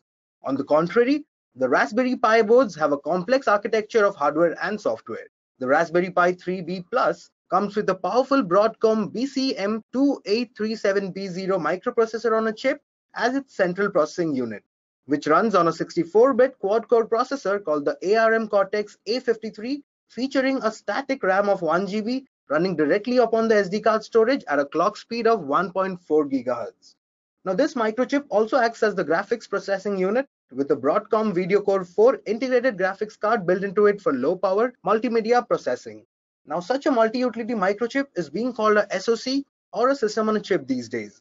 And besides the processor and the graphics card, they also house other microcontrollers to control their electrical components. So there's plenty of power packed into it even for many add-ons or USB connections. Now, most of the other hardware are pretty much the same for both these devices, like timers, voltage regulators, serial peripheral interface buses, inter-integrated circuits, serial UART, and I/O pins or connectors. But again, the I/O connectors in Arduino are more capable than the I/O pins in the Raspberry Pi, which must depend on transistors to drive external hardware. Now, the Raspberry Pi is still better at logical processing, which means it can compute even complex mathematical operations, enabling it to process and support audios, videos, images, and other GUIs. So it's more like a computer in contrast to the Arduino, which can only control parts of a device and would need additional circuit, software, and communication buses to run audio, video, or any visual graphic at all. Plus, the Pi also offers HDMI support, so all that you'll need is just a screen or any display device, removing the need for connecting it to a computer all the time like with the Arduino. Now, this is because the Arduino comes without any operating software. The only little software it has is for compiling code to machine level and allowing serial connection for data transfer. This is also why it requires less power and could even operate faster, as it only needs to compile code and use the chip directly to control any component. Whereas the Raspberry Pi must enable all required layers of software and utilize different programs to make any task happen. Then again, it is also why the Pi can multitask, doing a variety of tasks at a time, while the Arduino can perform any single task multiple times. So the Arduino offers an IDE with the compiler and is the only one that this device supports. which means only the codes written here will work and get compiled onto its physical board. This IDE uses basic C and C++ paradigms and breaks down all its functions into accessible packages, making it quite easy to learn and operate. However, with the Raspberry Pi, which supports multiple programming languages and software environments, you'll need to be proficient at coding to get the most out of it. Also, the Pi now comes with Bluetooth and Wi-Fi support for remote connections. In fact, its latest model features faster Ethernet, a dual band of 2.4 GHz and 5 GHz wireless LAN, and an inbuilt web server. While the Arduino features Bluetooth on just one of its boards called the Arduino BT and will require additional circuit for communication over wireless networks or Ethernet. Now, these additional circuits for the Arduino are called shields and are attached to it for extended functionalities. Similarly, in the case of the Raspberry Pi, these extended circuits are called hats. Both are plentifully available, housing diverse functionalities, sensors, motors, actuators, and software on them for interacting with the physical world and driving external hardware according to its host device's capabilities. Okay, now I can see somebody has a question. So Debbie wants to know, what is the most popular programming language that is used for coding with the Raspberry Pi? So since the Raspberry Pi is essentially a computer, you can actually run code on it in almost all programming languages. But the most popular one, in my opinion, would be Python, as even the Pi's official operating system comes with the default Python IDLE, which is the IDE for Python. So I hope that clears your doubt. If there is any more questions, please keep it coming. Okay, meanwhile, let me move on. So let me now tell you how you can identify the purpose behind using either an Arduino or a Raspberry Pi. So the Arduino, being more of a microcontroller motherboard, is best suited for repetitive tasks like reading and reporting temperature, opening and closing of doors, controlling lights, or building motion detecting alarms. It also works great for creating quick and lightweight prototypes. But the Raspberry Pi is more like a general purpose computer and is good at complex calculations or performing multiple tasks or processing a large amount of data. So if you need a full-fledged computer on a very small scale, the Pi is what you should be looking at.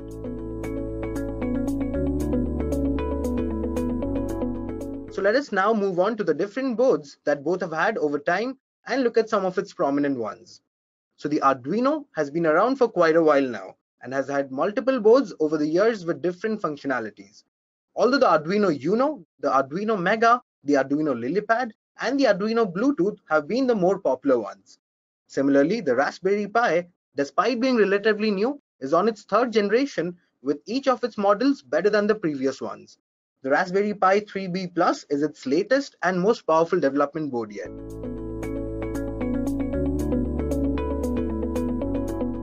In this session, we will be talking about the top 7 projects which are outstanding themselves in the Internet of Things domain.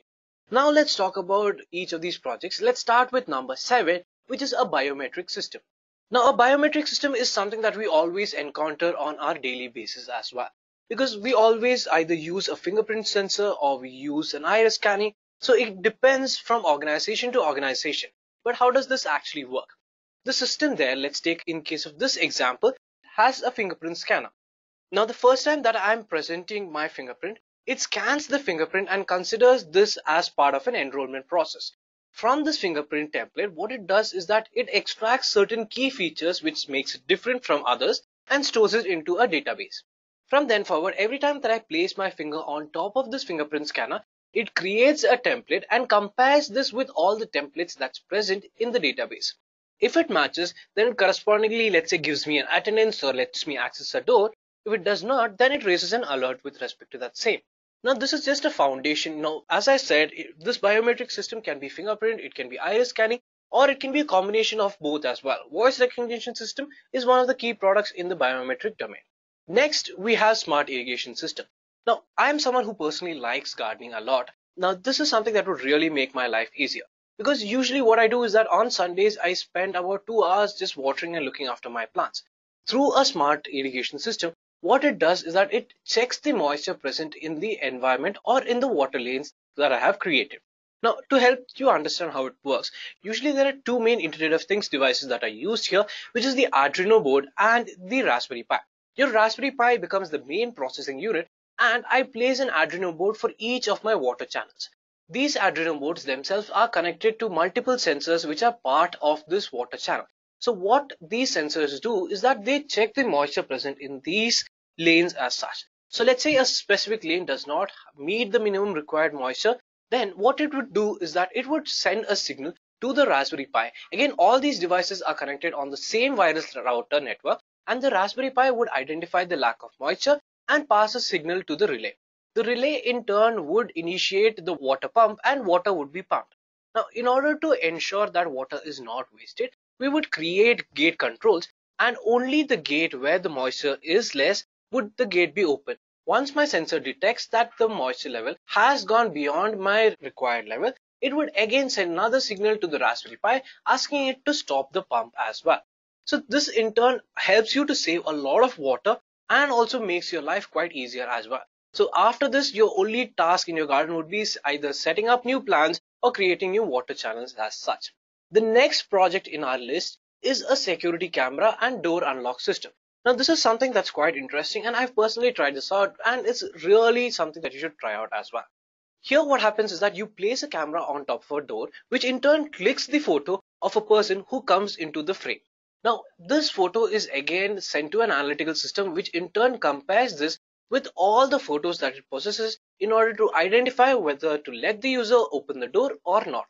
Now an evolution to this is that if it does not find the photo of that person, it can notify the concerned person that so and so person is trying to access this door.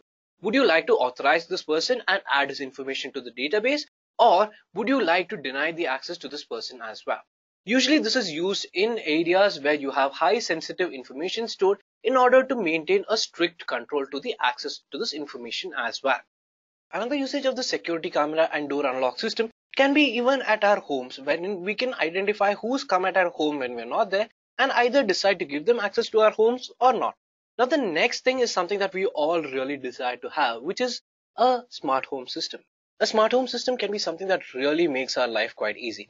Starting from energy management, where the light control systems, the AC, the appliances that we use, the thermostat, all this is managed. In short, trying to cut down the power consumption that's taking place.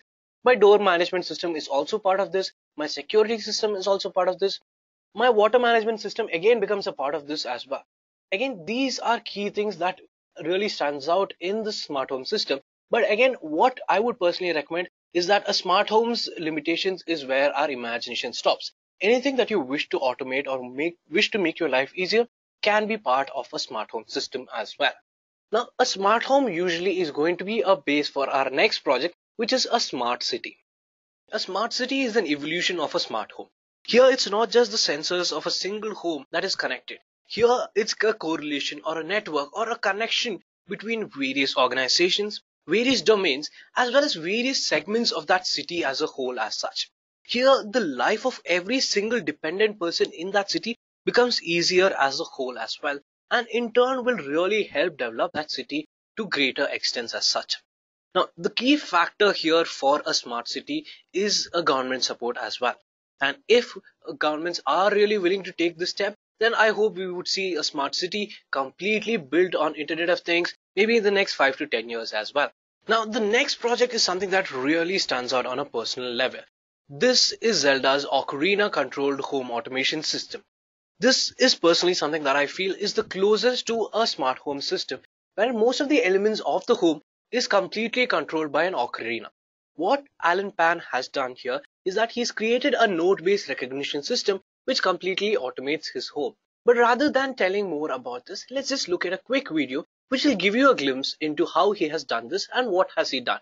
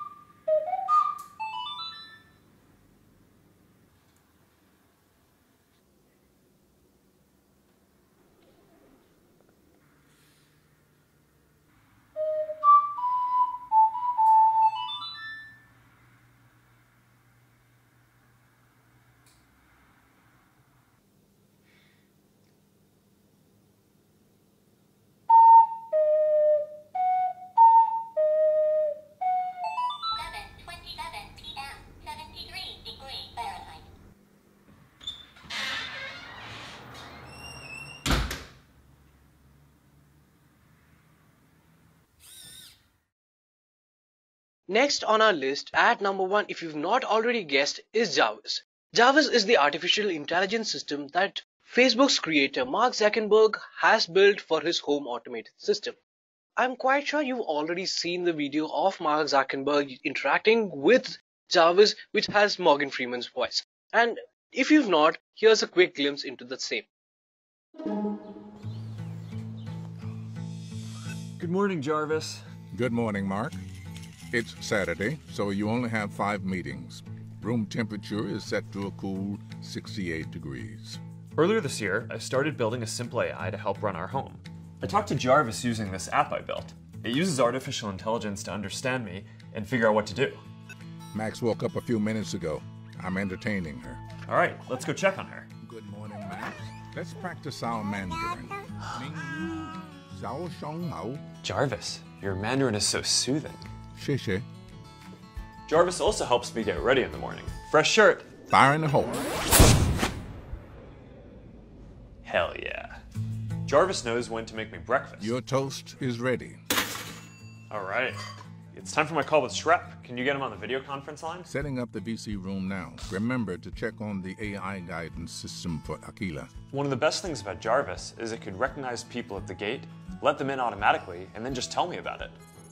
Mark, your parents are coming in. Thanks, Jeffrey. It's Jarvis. And Jarvis can play all of our favorite music. Hey, play us some good Nickelback songs. I'm sorry, Mark. I'm afraid I can't do that.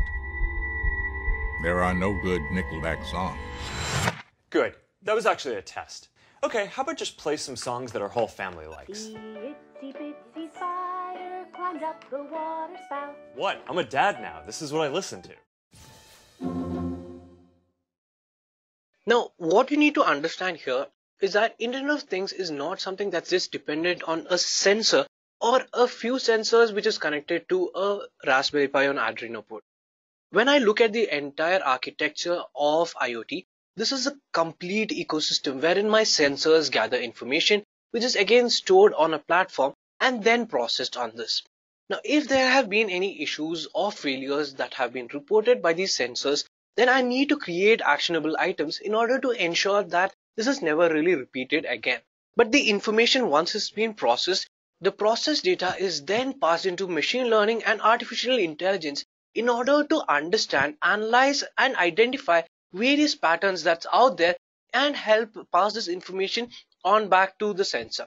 This in turn helps you have a better experience and also improve the system as a whole. A system where I come home every day at 8:30, start off my AC, wait for 15 minutes for it to cool down is a tedious process. But say today my Internet of Things platform identifies this pattern, already switches on the AC at 8:15, then I just need to come home and I can relax right away. This is just one of the key examples or one of the key ideas that's out there today. And the limitation here again is just your imagination.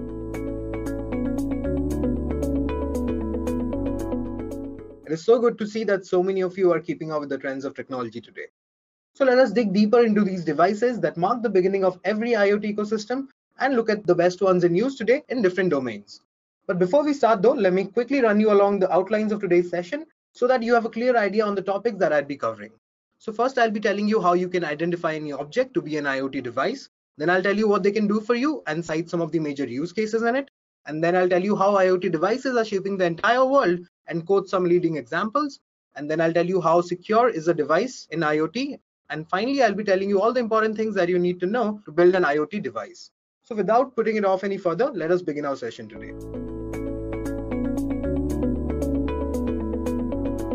Now, these devices that play the role of things in IoT are what make the smartest systems possible today, be it just a smart appliance or an entire smart city. It could be complete computing devices designed keeping their portability in mind, or tiny electronic components operating on minimal device software for data transfer and connectivity without any computing abilities at all. And there are also objects that are not made up of any electronic hardware at all and can still become the things in IoT by having these smart things attached to them in some or the other way. So what I'm basically saying is that even we humans can become a thing in the Internet of Things.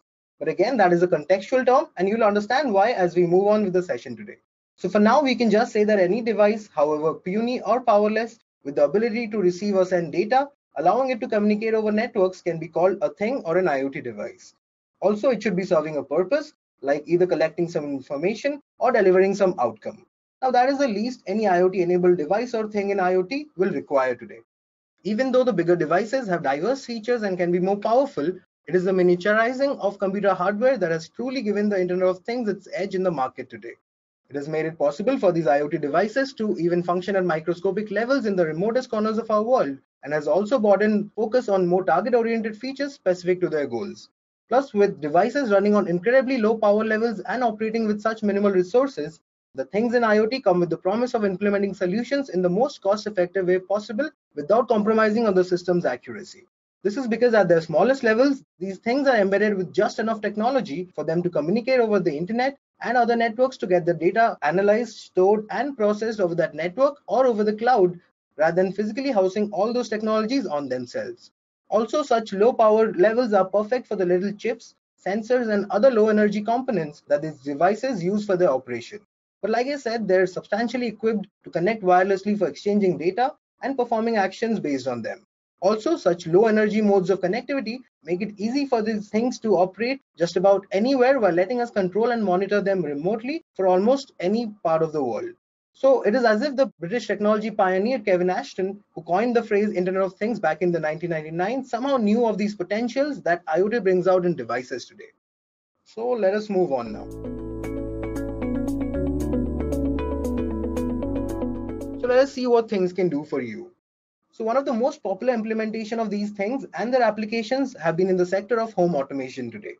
The use of Internet of Things in this industry has got the world closer to achieving a dream home powered by the smartest systems using these IoT devices.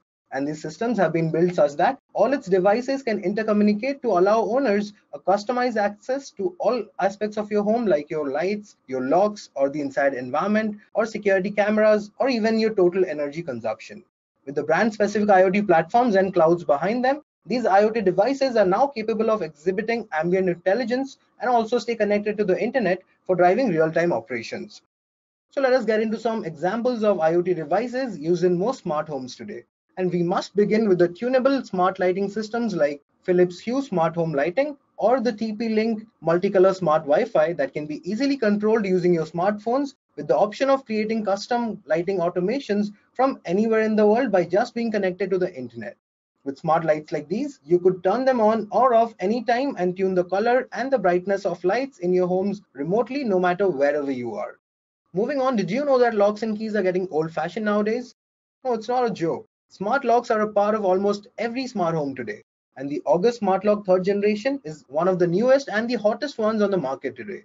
What makes it stand out among its peers is that it comes with Bluetooth support, so that you won't need to worry even if your internet is down somehow. With a device like this that attaches to your existing deadbolts, you'll always know if your door is completely closed and locked. With its door sense technology, it'll even remind you to lock your doors when you're leaving or tell you if they were properly closed or not based on the location of your phone. You can even create secure virtual or temporary keys for your neighbors and guests just in case. Now the next IoT device is the Nest Learning Thermostat. It is one of the best examples of an IoT device today. As a part of your home automation system, this intelligent device learns your schedules and preferences over the first couple of weeks to smarten the cooling and heating systems in your home and then regulate your home temperature automatically to save your electricity by 20% among a ton of other features. So to reduce your energy bills, it uses sensors and your phone's location to realize the weather, the time, or the environment inside, and when nobody is home, it'll shift into energy saving mode. Apart from the thermostat, Nest also provides smart cameras with smoke and carbon monoxide alarms to better manage your home's atmosphere and its security. Plus, it lets you manage and monitor each of them through its dedicated app or even build your own revenue channels upon them. There is also one more device that I think is worth a mention in the home automation systems of today. It's mostly just a doorbell for your front doors, only a lot smarter. The Video Doorbells by Ring is a modest name for all the things that it can do. It's like you're always home, as it lets you answer your door from just about anywhere. It'll in fact even alert you of motion within 30 feet of your door and stream its live footage onto your phone. And if somebody rings a bell, you can let them know that you're not home and even have a word with them. With its night vision, the wide-angle high-definition recordings get simultaneously saved to a cloud for your use anytime. Now, before I tell you what else IoT devices can do for you, virtual or home assistants like the Amazon Alexa, the Google Assistant, Siri, and Jibo are also a trending application of the Internet of Things and have made it big in the home automation systems of today. Now, other than making your home smart, IoT devices are also capable of intelligently tracking your health and fitness. And as far as fitness goes, the Fitbit tracker or the Apple Watch and other such smartwatches have been a revolutionary success. And along with your fitness aspects, they also solve your day-to-day healthcare needs like checking your heart rate and perspiration levels and tracking your body temperature to predict a cold or a flu on the way. And you'll be amazed to know how the other IoT devices are saving more lives and making healthcare better, like the Philip Healthcare's medication dispensing service or the Hero Smart Pills dispenser are the most successful use cases today and exemplify the potential of IoT in the healthcare sector. It is the perfect reminder for your medications and is a convenient measure for the elderly and the sick alike. With the option to remotely manage it with your smartphone, you could also monitor the medication of your near and dear ones and be notified upon running low on any medication at all. Plus, you could also get info on the right medication for common health hazards. And now, with how integral smartphones and internet have become in our lives, health and fitness solutions using IoT will only get more and more prominent in the recent years to come.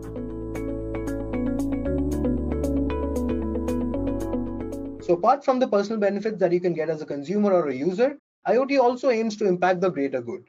The talk of smart cities is prevalent these days, where the waste management system is more efficient, pollution in the environment is checked, and even the outdoor lighting and traffic signals are equipped with motion sensors to ensure energy conservation by turning on only upon detecting traffic updates in its route or upon sensing pedestrians and vehicles nearby. Now let us look at some of the other sectors of service and civic amenities that these IoT devices are powering to up the efficiencies of our world today.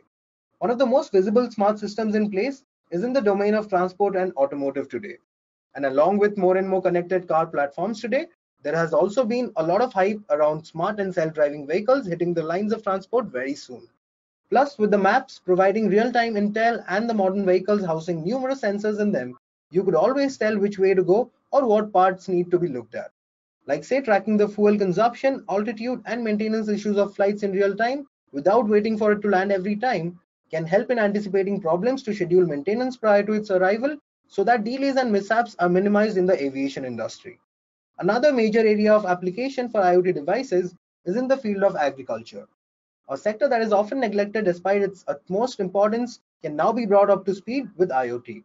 With several cheap and minimal sensors that monitor the best climate and soil quality for the right kind of crops, or other smart devices that ensure the efficiency of automated irrigation systems, even the gardens in your home or the trees in smart cities, or even the plant life and vegetation in agroforestry or wildlife habitats could be kept in check. The most innovative IoT devices today include the smart watering system Blossom, which can create optimal watering schedules for all the plants in your home based on real-time weather data and forecasts, and will regulate all your sprinklers accordingly and allows you complete control over them through Bluetooth or the internet. And also the Clean Grow's carbon nanotube probe is one of the best IoT devices for farmers and gardeners all around the world today. With sensors to monitor the intake of nutrients in the crops to better manage farming resources and improve the quality of their fields, farmers can now alter the maturity rate and the color of crops for better yields and faster rates of production. Now, it might be a little ironical of me to talk about one of the very first industries to be made smart on such a late note in today's session, but I really just wanted to save the best for last. And believe me, the sector of retail and logistics is where the Internet of Things promises the most astounding results. With IoT devices already being extensively used in shopping, restaurants, hospitality industries, and many other businesses to control the supply chain effectively and obtain valuable insights based on them and manage their logical or merchandising expenses in the best possible ways. Now, the Q-Hop is one of the leading examples of Internet of Things being used in the retail today. Typically designed to bring in seamless autonomous checkout technologies to all retail verticals by digitizing the checkouts through RFID tags that only unlock after its payment is processed. The sole purpose behind it was to allow users to self-checkout in stores, although it is mainly used for security reasons today to inhibit petty thefts in stores. But guess what? That was before the inception of Amazon Go earlier this year. Now the technology inside this convenience store will really seem like it was pulled out from the future somewhere. Although it is so new that there are only 3 locations with these futuristic stores so far. So operated and managed by the online retailer Amazon, these stores can give you a shopping experience unlike any you've ever had before. With the idea essentially being grab and go, these stores will just need your Amazon Go apps for you to enter and then employs computer vision, machine learning, and sensor fusion to automatically add items that you pick instantly onto your virtual cart, and will also remove them off just as promptly if you keep them back. Now, once you've grabbed all the things on your shopping list and are ready to exit, all you need to do is just walk right out of the store. Yes, no more lining up in busy queues of the usually limited checkout counters to wait your turn for the purchase. You can exit the store without even having to pull out any cash or a card, and you will find the amount for all the things that you walk out with debited simultaneously from the balance in your Amazon account. Such a smart system could also check the inventory regularly to notify retailers on the need for restocking, and even helps to manage the supply chain in a better way. Now, there are also other promising areas in logistics that IoT devices have started to impact. Like in the case of shipping cargo or fleet management, smart Bluetooth low energy tags are attached to the items being moved for remotely tracking their exact locations, speed of transport, and storage conditions.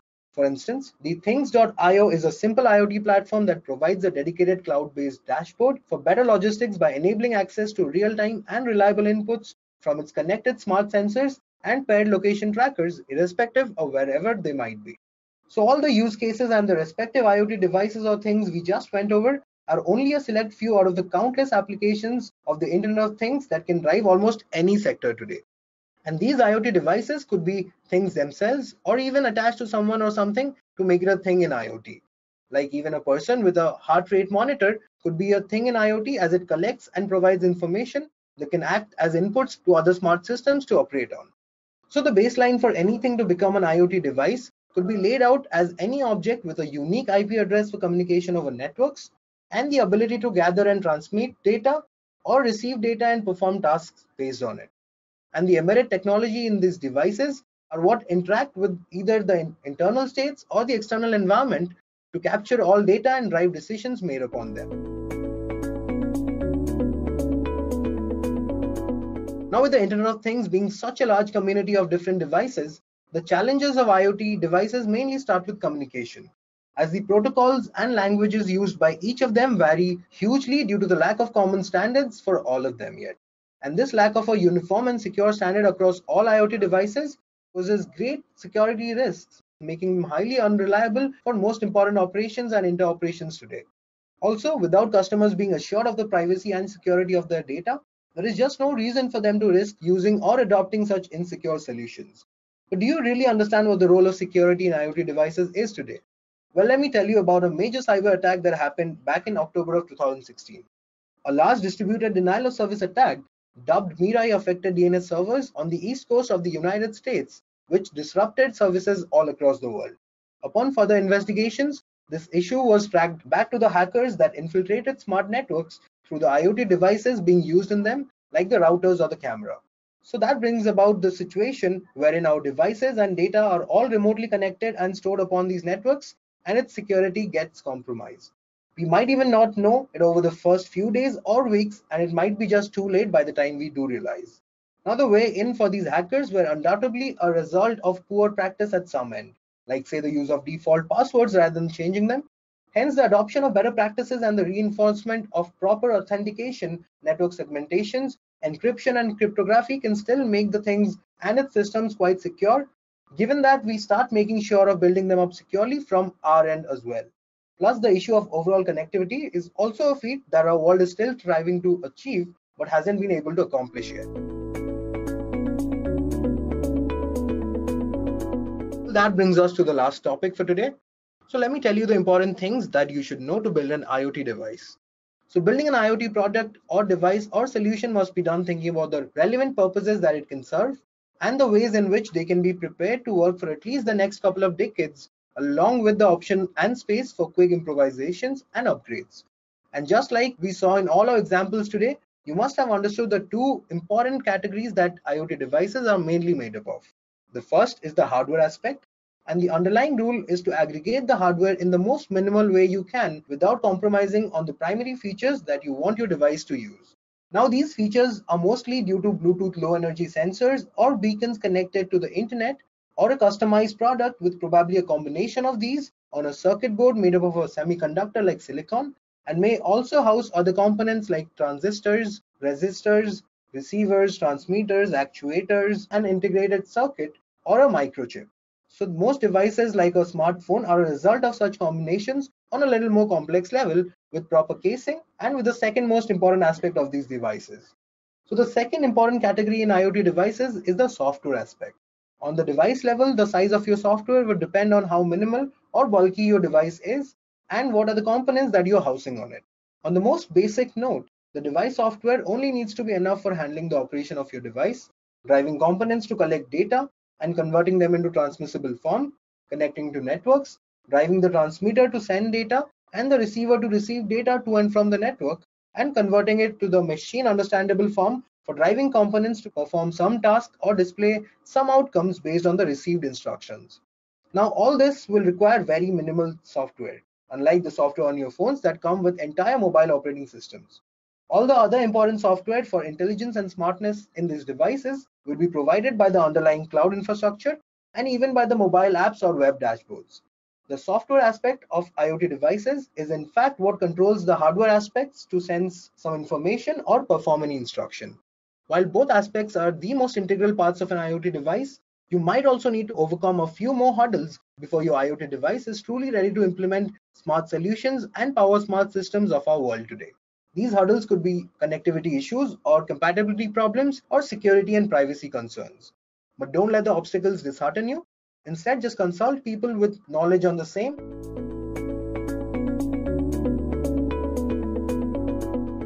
While the Internet of Things equips a multitude of domains and millions of devices with connectivity every day, there are still a few domains which I find a tad more interesting than the others. And they are IoT in everyday lives, IoT in healthcare, in smart cities, agriculture, industrial automation, and finally in disaster management.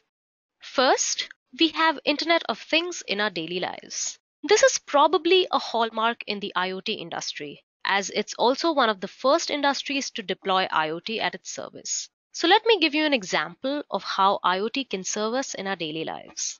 Consider a home appliance such as your AC. Currently, what you do is that you go home, you turn on your AC, and wait for it to reach a temperature that you like, say about 25 degrees Celsius. So does anybody see a problem here? No one? That's probably because there isn't a problem here. This is a perfectly functional setting. But what if it could be better? What if when your car was 5 minutes away, your AC received a message? What if it was connected to a cloud which had a dashboard containing all the relevant information like the location of your car, the outside temperature, and the temperature at which you liked your room? Your AC could then turn on before you arrived and create an ambience that you like. Wouldn't that be something? Well, you can remove all the what ifs from the previous scenario, as this no longer must just be a figment of your imagination, thanks to the Internet of Things. IoT can connect your Fitbits to your vehicles, from your smartphones to your in-flight services, from home appliances like your ACs to whole entire cities. Maybe this is what Kevin Ashton meant when he spoke of this concept where every area, sensor, man and machine could be connected to one another. So I hope you all are with me till here. So next we have IoT in healthcare. I'm sure most of you have heard about the smart medicine dispensers by now. As the name suggests, it's basically a smart appliance that stores, dispenses, and manages your medicines for you. Now, this is a very small piece of a very big picture. The healthcare and the general practice of medicine majorly faces issues in one or more of these three things. We have your research, devices, and care. Medical research has to rely upon leftover data in controlled settings for medical examination. It lacks real-world data which can solve critical conditions. IoT could be the answer to all these problems. The Internet of Things opens ways to a sea of valuable data through analysis and real-time testing. Internet of Things empowers healthcare professionals and improves the quality of care. Finally, it ultimately reduces the unsustainably high costs of medical devices. So here is an example. This is basically an outline of how a care device works. A care device has certain parameters that are considered safe. Once one of them is breached, the sensor immediately relays this message via a secure gateway to a cloud. Now, it is vital for this gateway to be secure, as it holds all your valuable medical records. The cloud then passes a remote signal to a smart device that is monitored either by a nurse or a caretaker at home. The beauty of remote patient monitoring is that patients can now replace a long wait at the doctor's office with a quick check-in, data share, and instructions on how to proceed. IoT hence bridges the gap between reading devices and delivering healthcare by creating systems rather than just equipment. With that said, let's move on to one of the most talked about prospects of IoT, the smart cities. Now, the thing about a smart city is that a smart city solution is very specific to that one city. The problems faced in Bombay are very different than the problems faced in Delhi. Even global issues such as waste control, traffic management, availability of finite drinking water, housing, and pollution impact different cities with different intensities. So the only way to really make a city smarter is to cater specifically to its problem. One such problem consistent among most urban cities is traffic. So imagine an intelligent device, like a traffic camera. A camera that can monitor the road of traffic jams, accidents, rains, etc., and communicate that status to a gateway. Now, this gateway also receives data from various other cameras from all around the city. This in itself could form a city-wide traffic system. Now, where can we use it? So let's say the municipal corporation has decided to repair a road which connects to a highway for more than one city. Now, this could cause a massive congestion. A smart camera could send this insight to the city-wide traffic system. Now, considering this is a smart traffic system, it quickly learns and predicts patterns in traffic. It will analyze the situation, predict its impact, and relay this information to other cities that connect to the highway via their own monitoring systems. Now, the traffic management systems then can derive routes for cars around these projects. Live instructions could be sent to drivers via radio channels and their respective smart devices. What is a bonus is that if there is a school or an office building which has no other way but to use that road under construction, they can be automatically called and asked to reschedule. This creates a network of self-dependent systems which leverage real-time control. And this is just one example of the potential benefits of IoT applications. So next we have a sector which is most neglected despite the importance it holds, that is agriculture. However, manual handling often results in loss of energy, labor cost, and other inaccuracies, which make all its processes less effective. Internet of Things here can provide with a number of solutions. Precision farming, smart irrigation, and smart greenhouse are a few to name. The first two cases are pretty similar, as in both cases there are sensors detecting various parameters at each level of the soil. We have moisture content, temperature, and weather conditions. One can tell the correct depth to sow the crops or the right time to water them. But one of the more intriguing solutions is the smart greenhouse. A lot of you might be wondering, what is a greenhouse?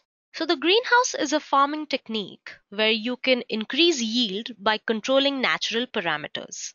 So if we could use embedded devices in these greenhouses, we could not only just monitor it regularly, but we could practically control the climate inside the greenhouse. So how the system works is that the sensors sense various parameters and areas of issue inside the greenhouse. They then relay the information via a connection gateway to the cloud, which then sends remote commands via the same gateway back to the sensors. So once these signals are acknowledged, they are passed on to the switchgear, which then activate the lighting, pumps, and turbines inside the greenhouse, which then create artificial sunlight and sometimes artificial precipitation inside the greenhouse. What more? From the connection gateway, as you can see, there is a monitor through which 24/7 real-time monitoring has come into effect. Also, you could use any smart device to remote the conditions inside your greenhouse. So with elimination of irregularities and human errors, This creates a much more efficient system. So with that, we conclude the role of Internet of Things in agriculture. So next we have another domain where IoT could prove to be a game changer. This is one of those fields where both faster developments as well as the quality of products are the critical factors for a higher return on investment. I am talking about the industrial automation sector. But there are still a few problems that need to be addressed in this sector. I think you all might have already guessed what I'm going to say. Well, IoT comes to the rescue again. The Internet of Things improves the line of command immensely. It optimizes packaging and makes quality tests so much easier to run. What more, you do not even have to worry about the training cost of too much staff or a lot of staff going on a holiday because these factories pretty much run on their own. You can monitor the supply chain in real time while keeping an eye on your inventories. With IoT applications, one could even re-engineer products and their packaging to deliver better performance in both cost and customer experience. So this brings me to the final application for today. That is disaster management. Now, the IoT cannot stop disasters from happening, but it surely can help in preparedness and resilience during one. Due to high population density, poor evacuation infrastructure, and exposure to severe weather events, developing countries are more exposed to the risks of natural disasters and often have limited means to sustain the effects. As a consequence, according to a study, more than 95% of all deaths caused by a disaster occur in developing countries. IoT can compensate for this by prediction, preparedness, response, and recovery to rescue developing and emerging countries from their vulnerable positions. Let me give you an example of a forest fire where IoT could be used as a solution. To be prepared for critical incidents like a forest fire, sensors are installed near the perimeters of the forest.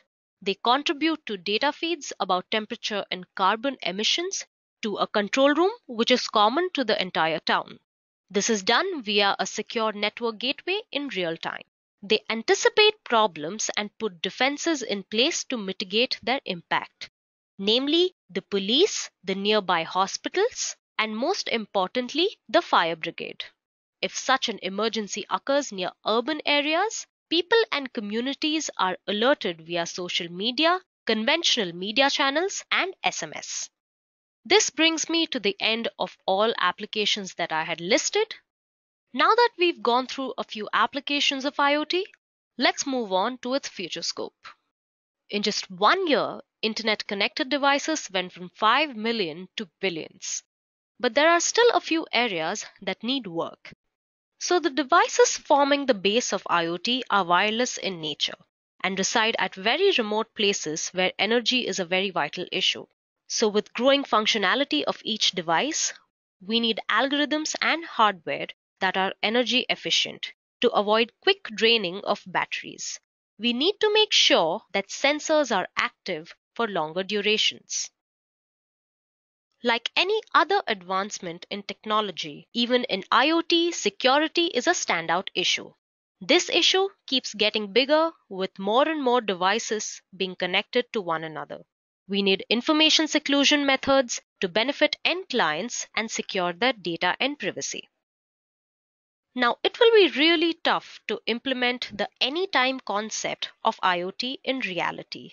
But this needs continuous work, and the closest we can get to this is only by reducing the complexity of each existing time systems.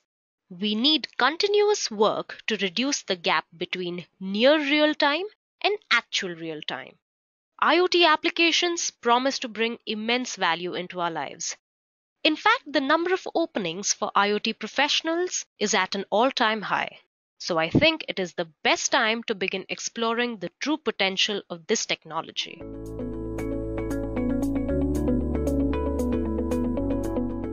From smartphones to smart cars to that Fitbit on your wrist, IoT represents millions of rupees of potential for an industry.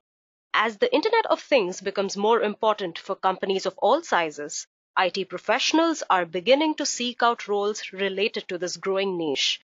So before going into the session, let's quickly look at our agenda. So we'll start off by discussing a little bit about the current scenario in IoT, market trends, current salary situation and projections in IoT, and how it compares to other sectors. After which we shall see the salary trends in IoT by both experience and functional areas. Also, I shall be talking about the companies that are hiring for IoT as well as the roles they offer. Then I shall discuss the skill set you must acquire before applying into the sector. And finally, we'll see an outline of the training provided at Edureka. So without much ado, let's get straight into the module. So with the proliferation of connected devices, IoT has ventured successfully across all working areas in India and abroad. India is quickly becoming one of the largest hubs for IoT across the globe. Companies are viewing IoT as a key enabler in various fields and are open to integrating it into existing infrastructure. As the adoption of IoT has increased, IoT market is also expected to increase quite exponentially. So with that, let's talk a little bit about the salary trends and projections. Now, the median salary of IoT professionals is 15.2 lakhs per annum, which is according to the 2017 study. This figure compared to the 8.65 lakh per annum in the IT sector gives about 76% more to IoT professionals. IoT being a relatively new entrant, professionals in this area are commanding higher salaries. This number is predicted to go up as much as 17.5 lakh by 2019. So let's see how IoT does compared to other contemporaries. Like I said before, IoT pays 76% more than the IT sector. Interestingly, only 33% of IoT professionals have salaries under 6 lakh per annum, as compared to 58% in the IT sector. Also, we can see around 16 to 18% of IoT professionals in India earn in a salary bracket of 10 to 25 lakhs per annum. Almost 5% of IoT professionals occupy the largest salary bracket, that is 50 plus LPA, while in other domains, barely 2% of the workforce commands this figure. With that said, let's look at the salary trends for IoT professionals in India and the US according to the current financial year.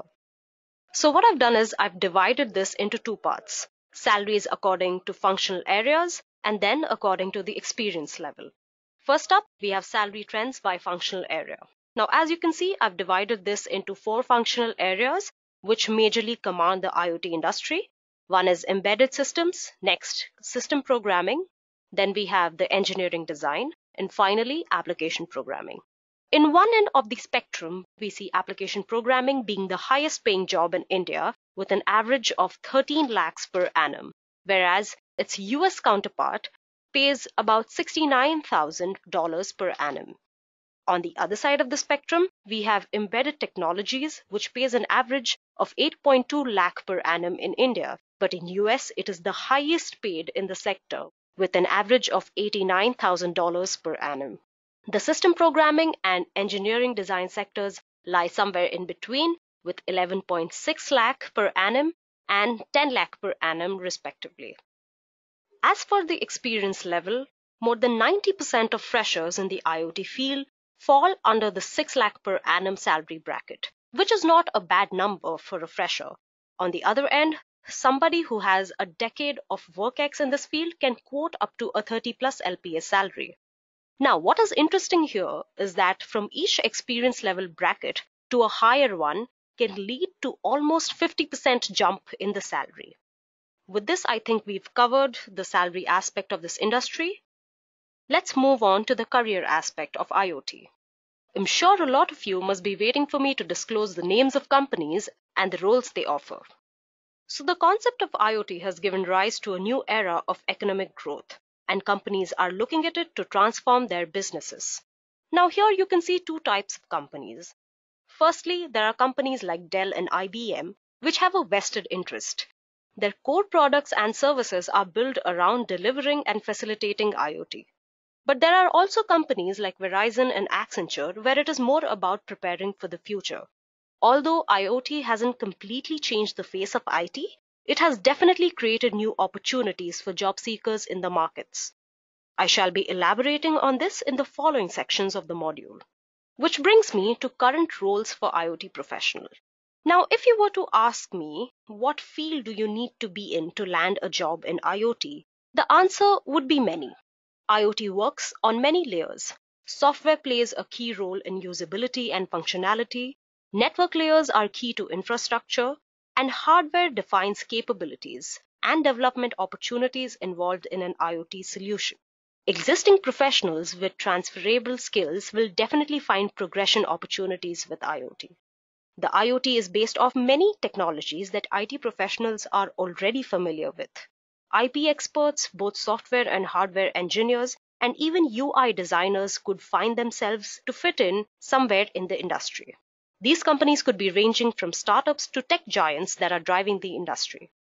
But with various domains that have adopted the potential usage of industrial IoT, it has led to a massive job creation. But unlike the other fields, IoT job market is a complex one, given the wide variety of skill sets required in this place. Here are some emerging job profiles for IoT professionals a few years down the line. First up, we have solution architects. Now, what a solution architect does is that it takes an idea and converts it into a design, and then takes the design and converts it into code. Now, a solution architect may not be a back-end developer, but it takes the requirements of the company and then turns it into solution blueprints, which brings me to another very important player in this end-to-end execution, which is the product manager. The responsibility of a product manager may be many, but mostly it revolves around making sure that the clients get the solution they asked for on time. Moving on.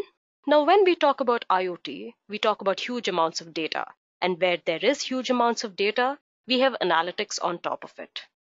So this is a job profile created specifically for the IoT industrial field, which is the industrial data scientist.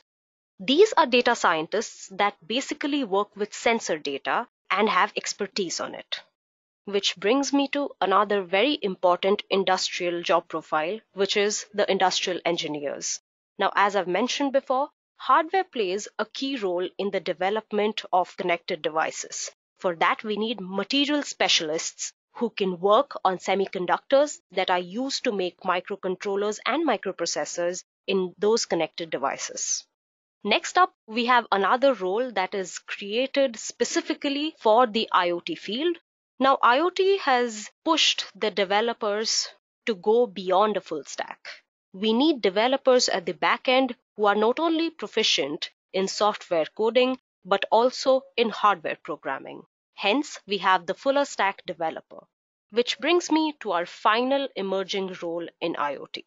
As we have all known and predicted, very soon our shop floors are going to be taken over by robots. So what do we need? We need a supervisor who can take care just in case there is a miscalculation or a breakdown. This has created the final job profile that I'm talking about today, the robot coordinator. With that said, let's move on to our next topic. So while IoT is poised to be the next great boom in the field of jobs, lack of skill is citing the biggest barrier for companies that are looking to implement this technology. To be considered for any of the roles mentioned earlier, the qualifications you need are no different than an IT development role. Proficiency in coding and fundamental in object design are at least required for your resume to be looked at. But the skills you need here are way more than that. Businesses who engage in IoT technologies are businesses that are invested in the future. They are seeking forward-thinking professionals who not only meet standards in academics, but also have soft skills and innovative thinking. I am talking about people who can integrate deep knowledge in embedded technologies and concepts of cloud computing and edge computing. These people are tipped most to be in demand. Next up, we have networking and communication protocol. These are very important as devices need to be connected to one another at all times in real time. Finally, we need professionals who can convey a complex idea in simple ways, either speech, written communication, or other abstract methods. So the IoT job market is the perfect platform for job seekers to showcase their skills and for companies to establish relationships with these professionals. So this is the best time to get into this technology. And who better to guide you than the IoT trainers at Edureka? So Edureka provides an IoT certification training, and the outline of its syllabus looks something like this. This training course is tailored specifically by industry experts, and it takes you through concepts such as IoT framework, ecosystem, and solution architecture. It also teaches you networking protocols and application layer in depth. You shall be working with Raspberry Pi and SenseHats and will gain hands-on experience with Azure IoT Hub and Alexa Voice. This course also has a real-life demo and case studies which will help you master the IoT technology. So concluding, I would like to say that IoT is amidst an explosion. This definitely suggests optimistic future for professionals looking to dive into this industry. So grab this opportunity while you still have it. Thank you and have a great day ahead. I hope you have enjoyed listening to this video. Please be kind enough to like it, and you can comment any of your doubts and queries, and we will reply them at the earliest. Do look out for more videos in our playlist and subscribe to Edureka channel to learn more. Happy learning!